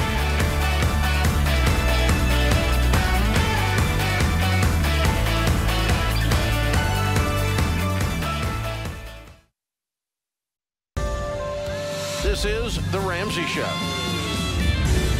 You can be intentional about your character. You can have money and a career. You are the hero in your story.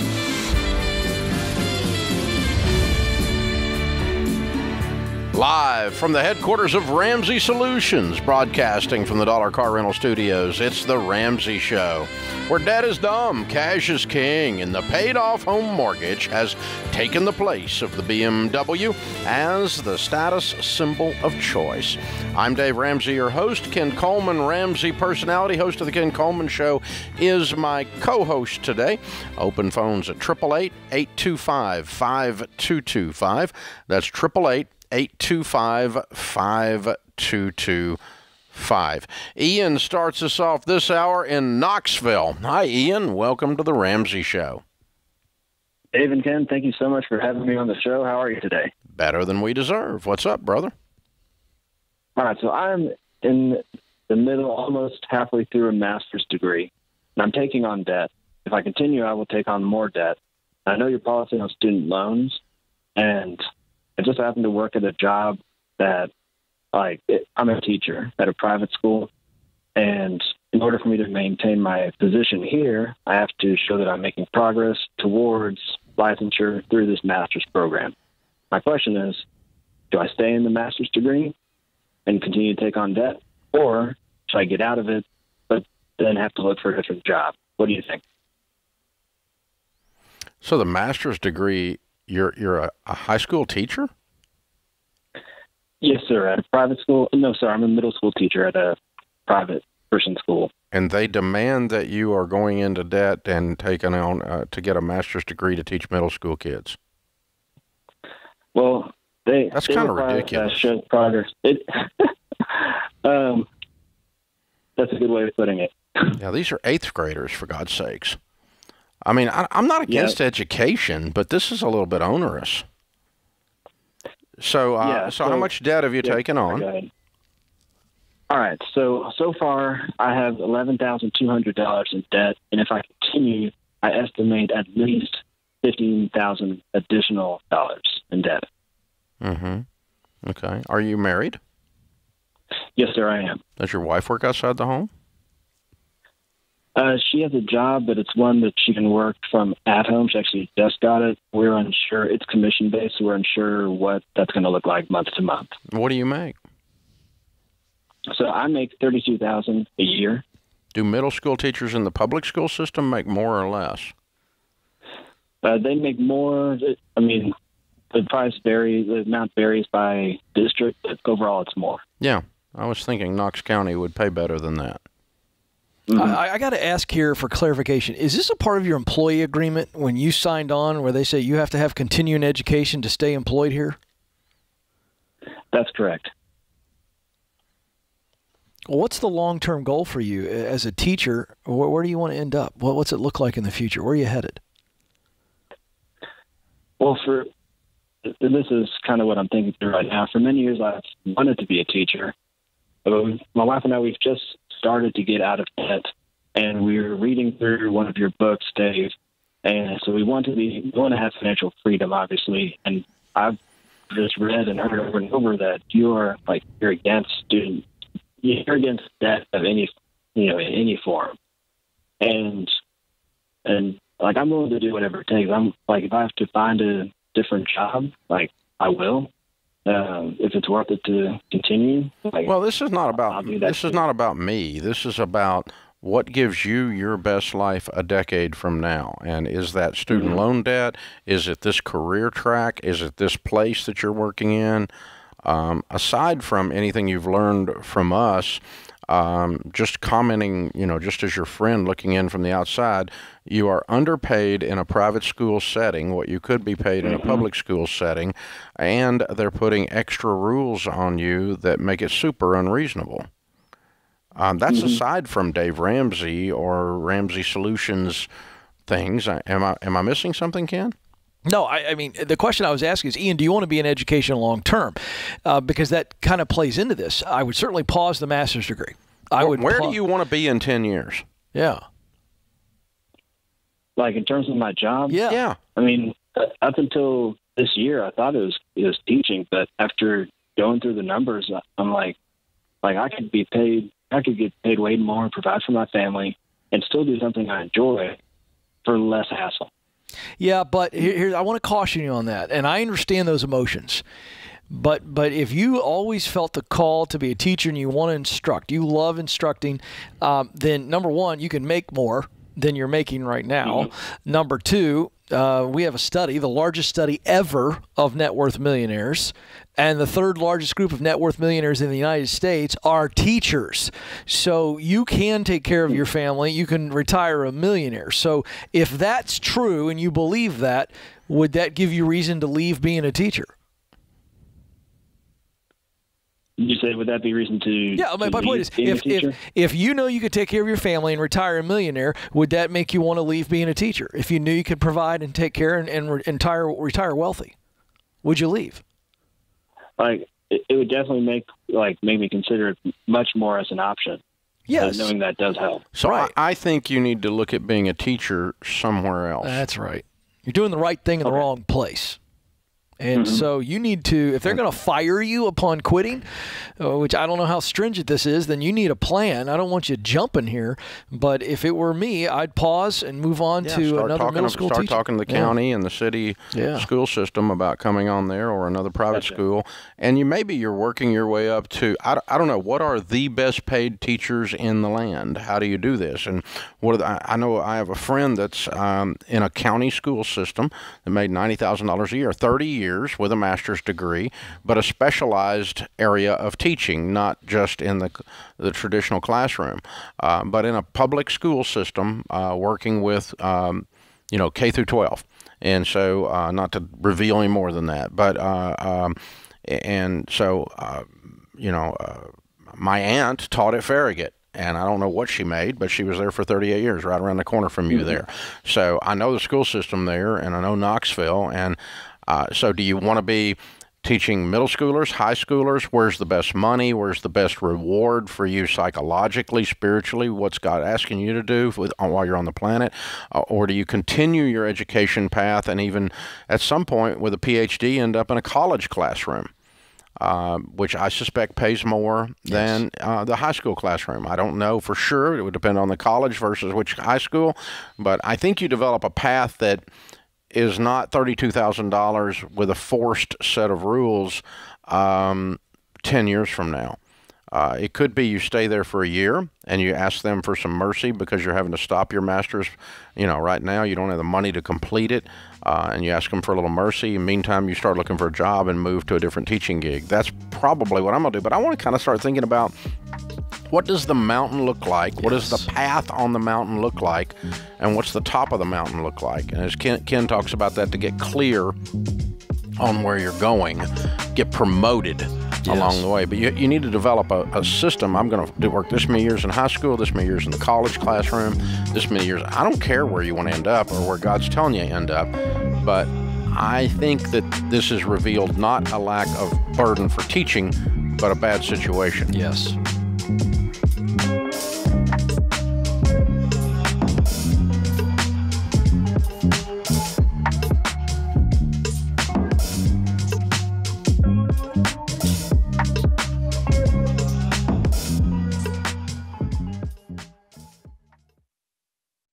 What makes our show unique is that we genuinely care about our listeners. We're intentional about choosing the best advertisers to recommend.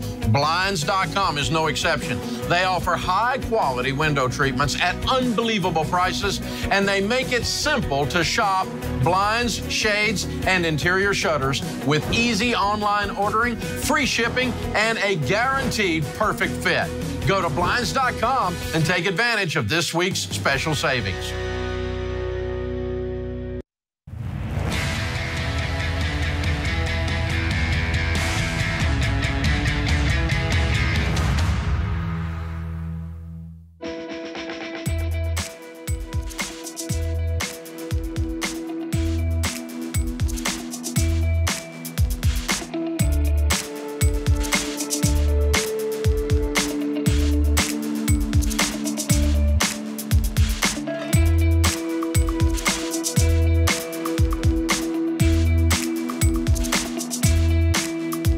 Ken Coleman, Ramsey Personalities, my co-host today. This is The Ramsey Show. We're so glad you're with us.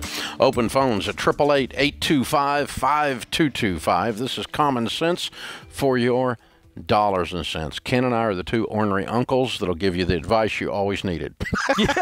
I like that. You never know.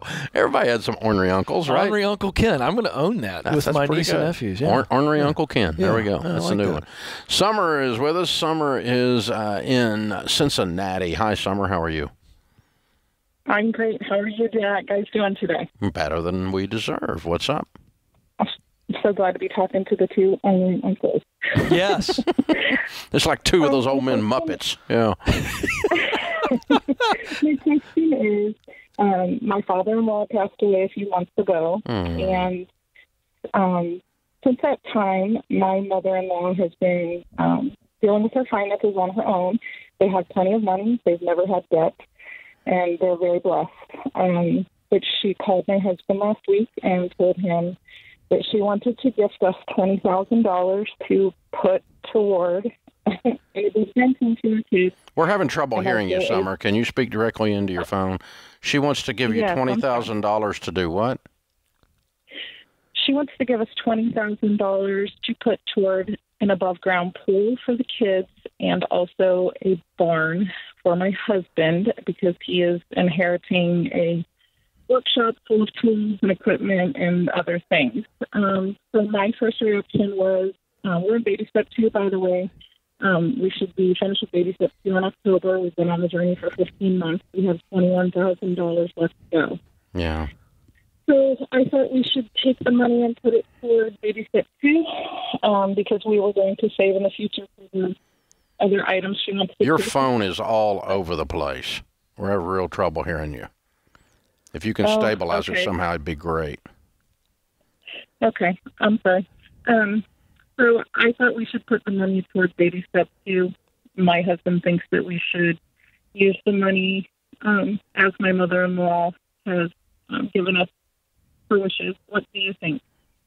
I think you shouldn't take the money. Okay. At all. Here's what's going on. Your husband and his mom are grieving. They're hurting. And they're not thinking clearly.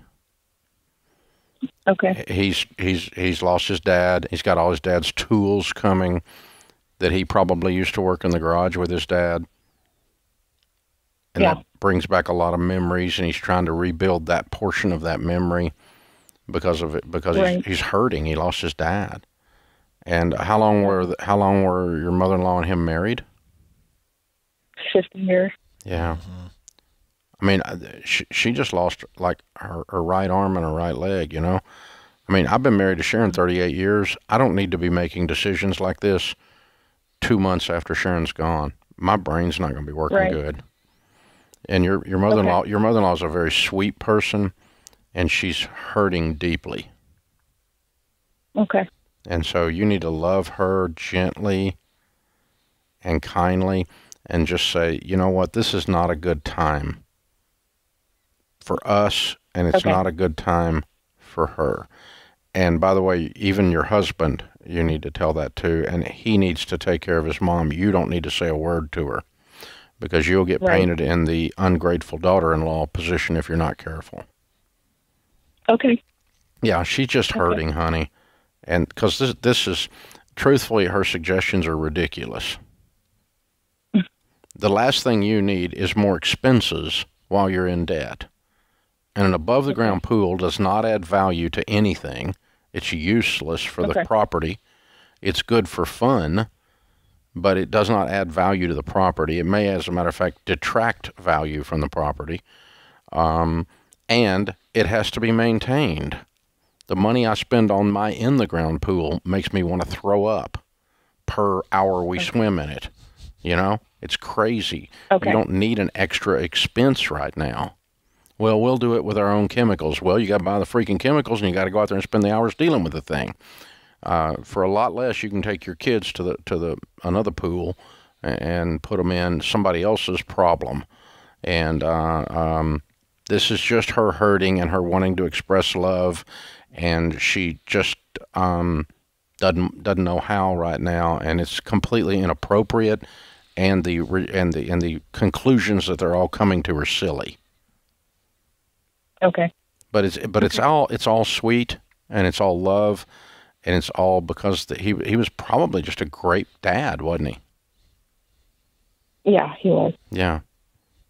50 years. Okay. I know. I will have my husband talk to her then, and then we will tell her now's not the right time. Yeah, I just think it's a bad idea. And I think she wants to do something that she can see the family enjoy, and getting you out of debt is not something she can see and do that with. And you guys just plow on through the debt, and then later on when you get ready to do something, if she wants to give you a gift to do something for the kids and with the kids, I mean, I'm trying to channel my inner John Deloney. Ken, what are you thinking?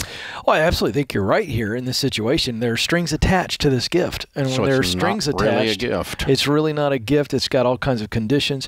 It puts you in a situation where maybe your husband and you could be at odds because you guys have been walking out baby step 2. If I heard you correctly, you're out of debt in October, so you can see the finish line. I think you're right. Yeah.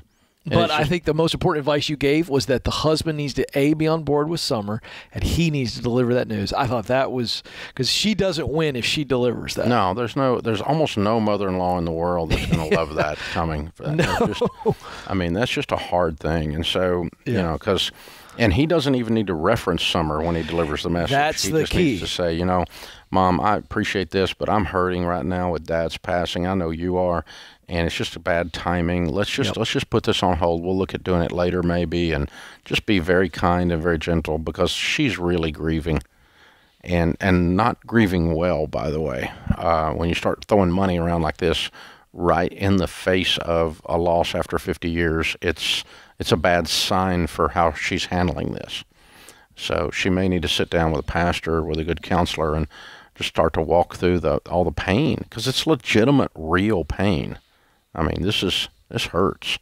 And you don't make financial decisions in a vacuum ever. You're always affected by your emotions. You're always affected by your relationships. You're always affected by your career status. Everything around you is a variable affecting your financial decisions. So there's no one that makes financial decisions based purely on math. It never happens.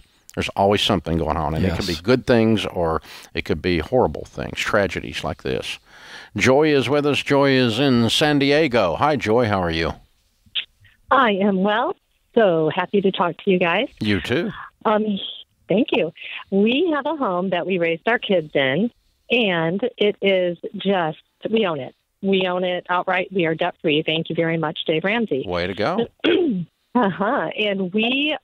I'm ready to sell, and my husband is too, but he keeps going back and forth. Okay. The housing market here is great. We can get a nice penny for our home and walk away with some money to buy another home. We cannot buy back into Southern California because it costs too much. We are considering buying in Michigan, but then maybe buying back in Southern California when the market goes down. The question is, my husband says maybe we should keep our home and rent it. No. And then look.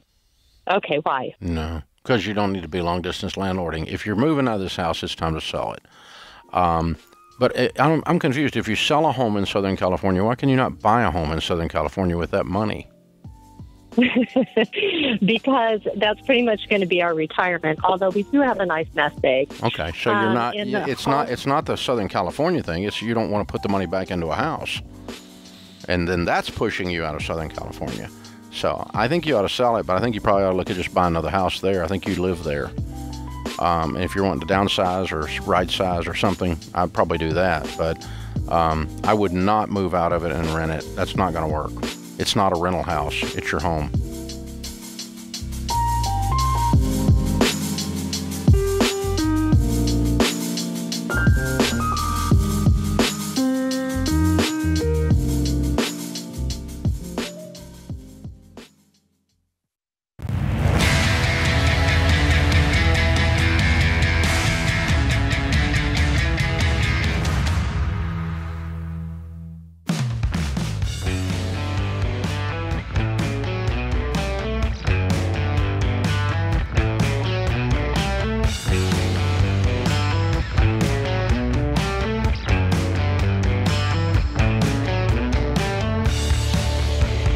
Ken Coleman, Ramsey Personality, is my co-host today here on The Ramsey Show. I'm Dave Ramsey, your host. Open phones at 888-825-5225. In Orlando, Florida, Beth is on the line to do her debt-free scream. Hey, Beth. Hi, how you doing? I'm so excited to be in your show, and this has been amazing. And I wanted to share with everyone. That's why I write an email, and I wanted for people to know. How much debt did you pay off, Beth? $121,000. I love it. How long did this take you? Took me 5 years, around 5 years, and I can tell that I started. I have a friend that's listening right now. She introduced me to Dave Ramsey, the plan. And she spoke to me at work, and I'm like, okay, what's that? I have all this debt. I don't know how to do it, and I was always struggling. I came from Puerto Rico with zero, with nothing, with my daughter, escaping from a domestic violence relationship. Wow. To live in a shelter. I used to live in a shelter to protect myself and my daughter. And when I came with nothing, I was like struggling like a single mom with just a job with $1,000 back then.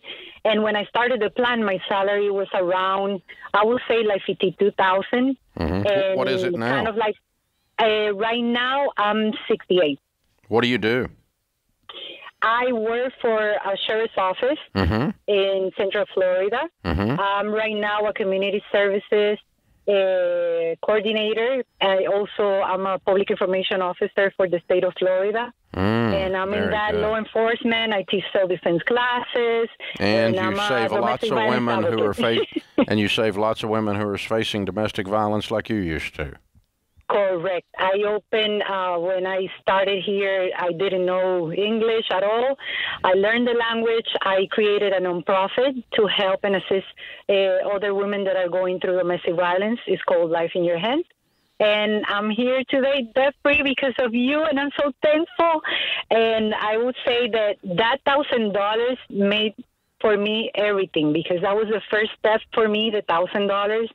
And I say, okay, I can save money. How I'm going to do it? I start cutting things using the envelope system. I remember my friends used to make fun of me because wherever I went, I had the envelopes. And it was fun because that was my goal. I say that before 50, I wanted to pay off my house. And I did it with a lot of sacrifices. Wait a minute, this is your house you paid off? I paid off everything. My car, my student loan, the house. What's your house worth? Right now, it's around 180. So from homeless in a shelter due to domestic violence to $1,000 to $180,000 paid for house, a new career, and new language skills all in 5 years. You are an amazing woman. I got here before that, many years ago. But in 5 years, I started everything like the process with you, the Dave Ramsey plan. I see. But that took me longer. Learning a language is difficult. But I'll say that I follow everything. I paid the using the Snowball. And I've been telling everyone I see everywhere, because I did a video and I shared it in my social media, that when I paid off the house, and I wanted people to know that your plan really works. And the way it requires a lot, because you have to sacrifice different things or trips or vacations. But I'll say that from all the steps, the hardest one for me was the 3 to 6 month expenses.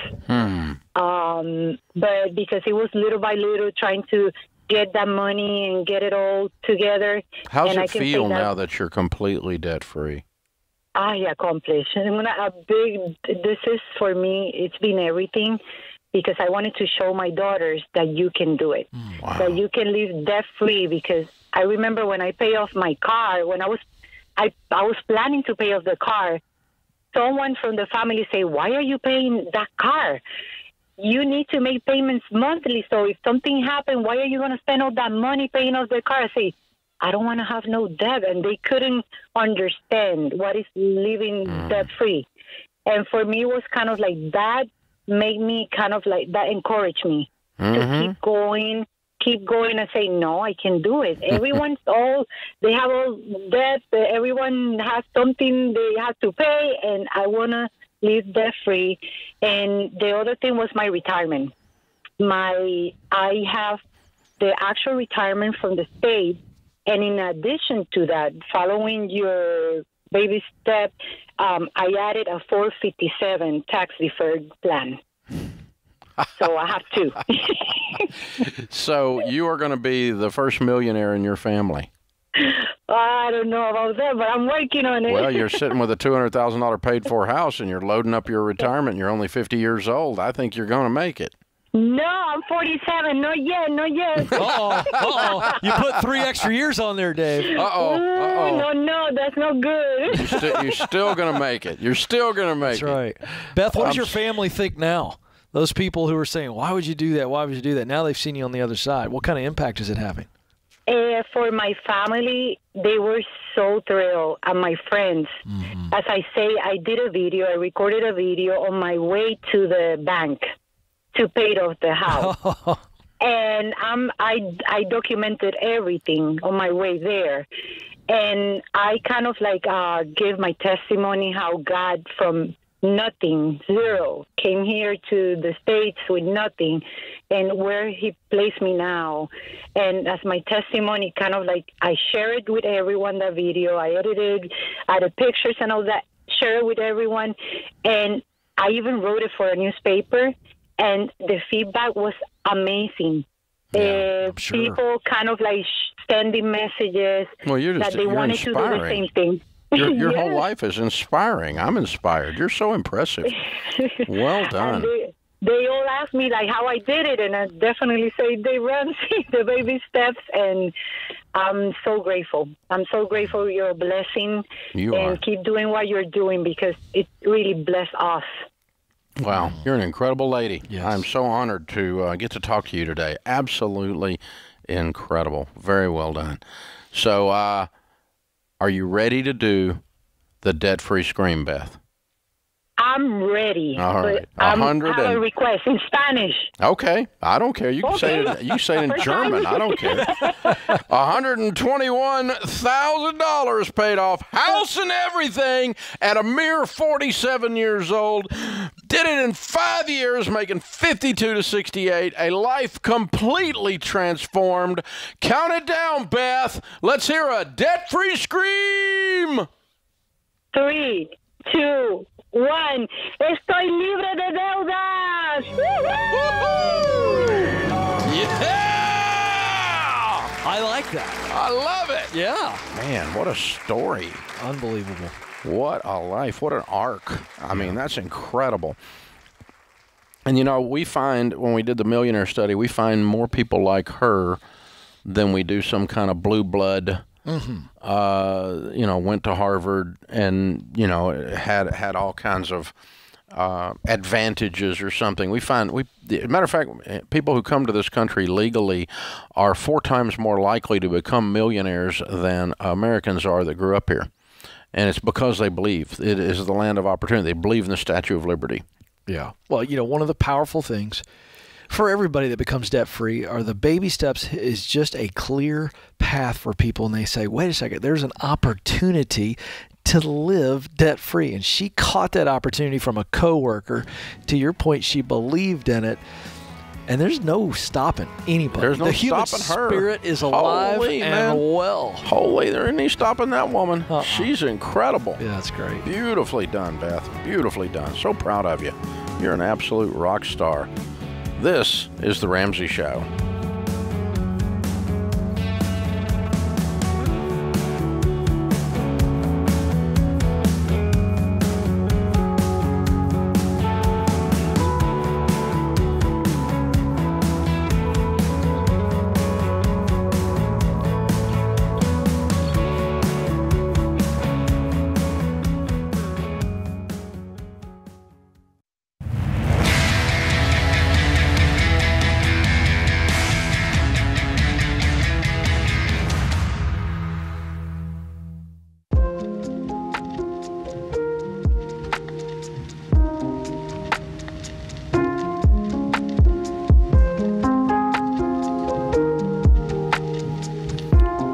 Our scripture of the day, Isaiah 41:13, "For I, the Lord your God, hold your right hand. It is I who say to you, fear not.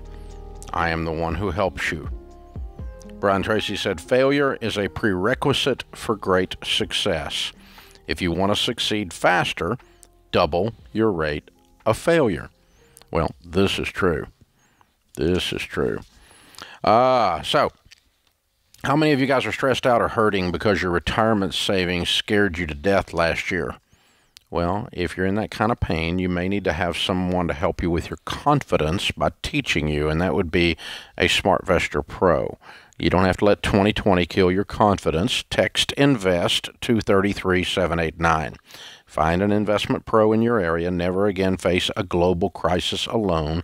Text INVEST to 33789.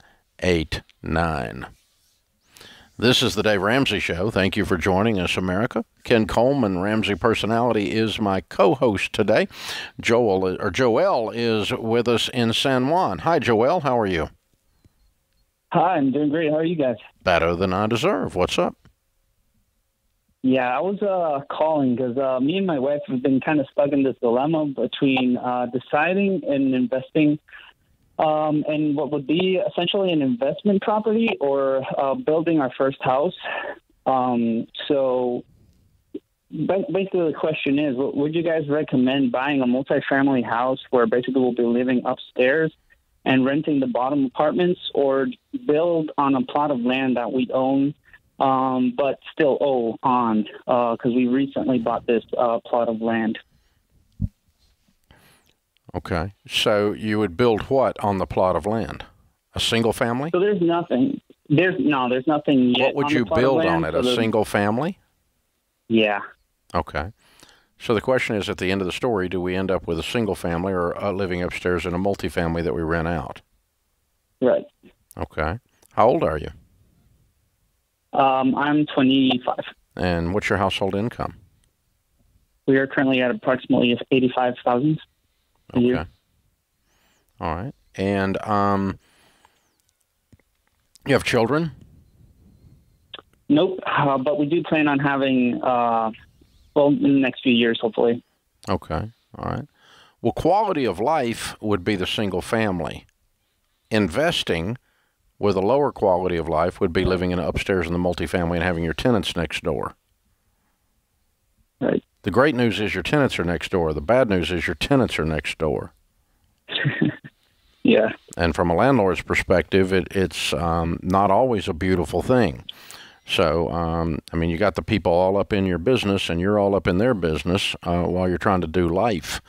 Now, if you had kids, I would push you even more towards a single family from a quality of life standpoint. But purely on the investment side alone, not considering lifestyle or quality of life, the multifamily will make more sense. You'll make more money that way. But it's going to be a pain in the butt. That's part of the deal. I mean, you're giving up some things to do that. And I can tell you this. I've owned a whole bunch of investment real estate. There has not been a piece of investment real estate that my wife was wanting to live in. So I've never done what you're talking about, and I own several $100 million worth of real estate today. And I started out like you started out here, with my very first one. So it's not an evil, bad thing for you to build a house on that piece of land, get it paid off, save up your money, and buy your first rental as somewhere else. And it's not an evil and bad thing to move in that multifamily for a little while, pile up a bunch of cash, and then build a house somewhere or buy a house somewhere and move out and rent that other apartment out after you get it all paid off. But it's just a matter of how you all want to live, and you need to be real sure you're listening to the wife on this. Yeah, I'd pull off the paper with all the math numbers, and I'd say, what's this really going to be like? And it sounds really good. And walk up there and stand in that apartment a little bit. That's right. Just listen to the noises. Yeah, if you've lived that way before, and it's essentially like you're the, you've rented out multiple apartments, and you're the supervisor. So if you can do with that, if the wife is on board, sure. John is in Boise, Idaho. Hey, John, what's up? Dave, Kim, thanks so much for taking my call. I was hoping that you guys could help me out. I am trying to figure out if I'm using math to justify a stupid decision. So I'm about to graduate from law school and also with a master's in accounting and tax. I'm going to finish with only about $8,000 in student loan debt that wow. unfortunately had to get with COVID last year. So, well, thank you. I am planning to pay that off within the first couple months of starting my job. I've got a great job lined up. I'm going to be making 6 figures starting out, which I'm really excited about. And I'm looking to buy a house. I'm not in a position to have a large down payment, though. And I was wondering, mathematically, being here in Boise, rent prices have gone through the roof. I think we were one of the highest in the nation to see an increase in rent prices, and just overall property values have been going through the roof as well. Yep. I was wondering if it would be appropriate for me to, get a mortgage or something with a 3.5% down payment and get PMI for a few years, knowing how fast property values are going up, or, my Dave Ramsey alarm is going off in the back of my head, wondering if I should go the more traditional route and get save up a full 20% down payment, if not more. We don't have as a Ramsey rule that you put down 20% on your first house. It just saves you PMI. Okay. That's all it does. And we just want people to understand that because, the culture has gone, buy a house when you're broke, and we don't want you to do that. So I do want you to get the student loan paid off and have your emergency fund plus some down payment above your emergency fund. But a 5% down on a 95% Fannie Mae conventional loan will be the cheapest route to go. You're still going to have the PMI, but it'll drop off when you pay it down to an 80% loan to value. And you can do that in just a few years with your great income. So, yeah, I'm probably doing that, but I'm not going to do more than a 15-year, and I'm not going to do a payment that's more than a fourth of your take-home pay, and I'm not but if you put 5% down instead of 20% down on a conventional, and you have your emergency fund in place and you're debt-free, I don't have any issue with it. Okay. Well, yeah, that makes a lot of sense. I really appreciate the insight. Yeah, but just keep in mind, you're paying a premium, that, on that PMI. That PMI is a ripoff. Yeah, absolutely. And I wouldn't do it. I've worked out the math. And it's not a math thing. It's just a stupid insurance thing that they make you buy, and you want to get rid of it because you're getting screwed as quick as you can. That's the thing, but it's not. Okay. It's not a matter of. I just tell people, go ahead and buy the house, but get rid of the stinking PMI as fast as you can, because it's just foreclosure insurance that you're buying to protect the mortgage company. It pays them if they have to foreclose on you and lose money. That's all it is. You're buying them foreclosure insurance, and it's $75 to $100 a month per 100,000 borrowed, and so it's a lot, and so. That's the process you're in. And, we don't have a hard and fast rule of 20% down, especially for first-time home buyers. I would hold to that second, third.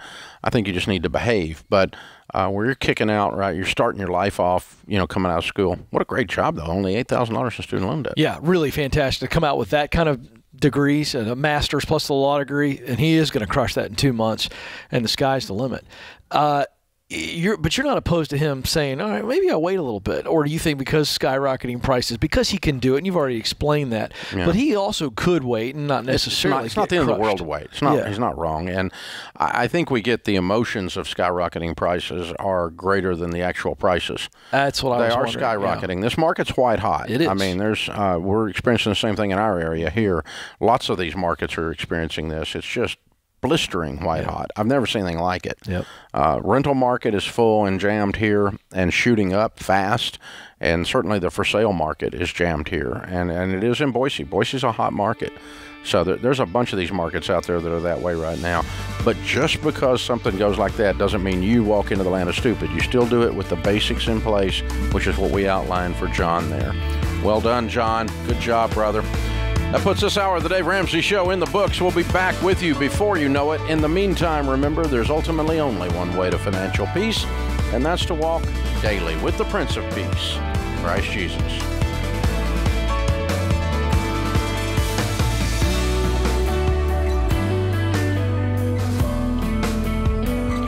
Hey, it's Kelly, associate producer and phone screener for The Ramsey Show. If you would like to do your debt-free scream live on the show, make sure you visit theramseyshow.com and register. We would love for you to come to Nashville and tell Dave your story.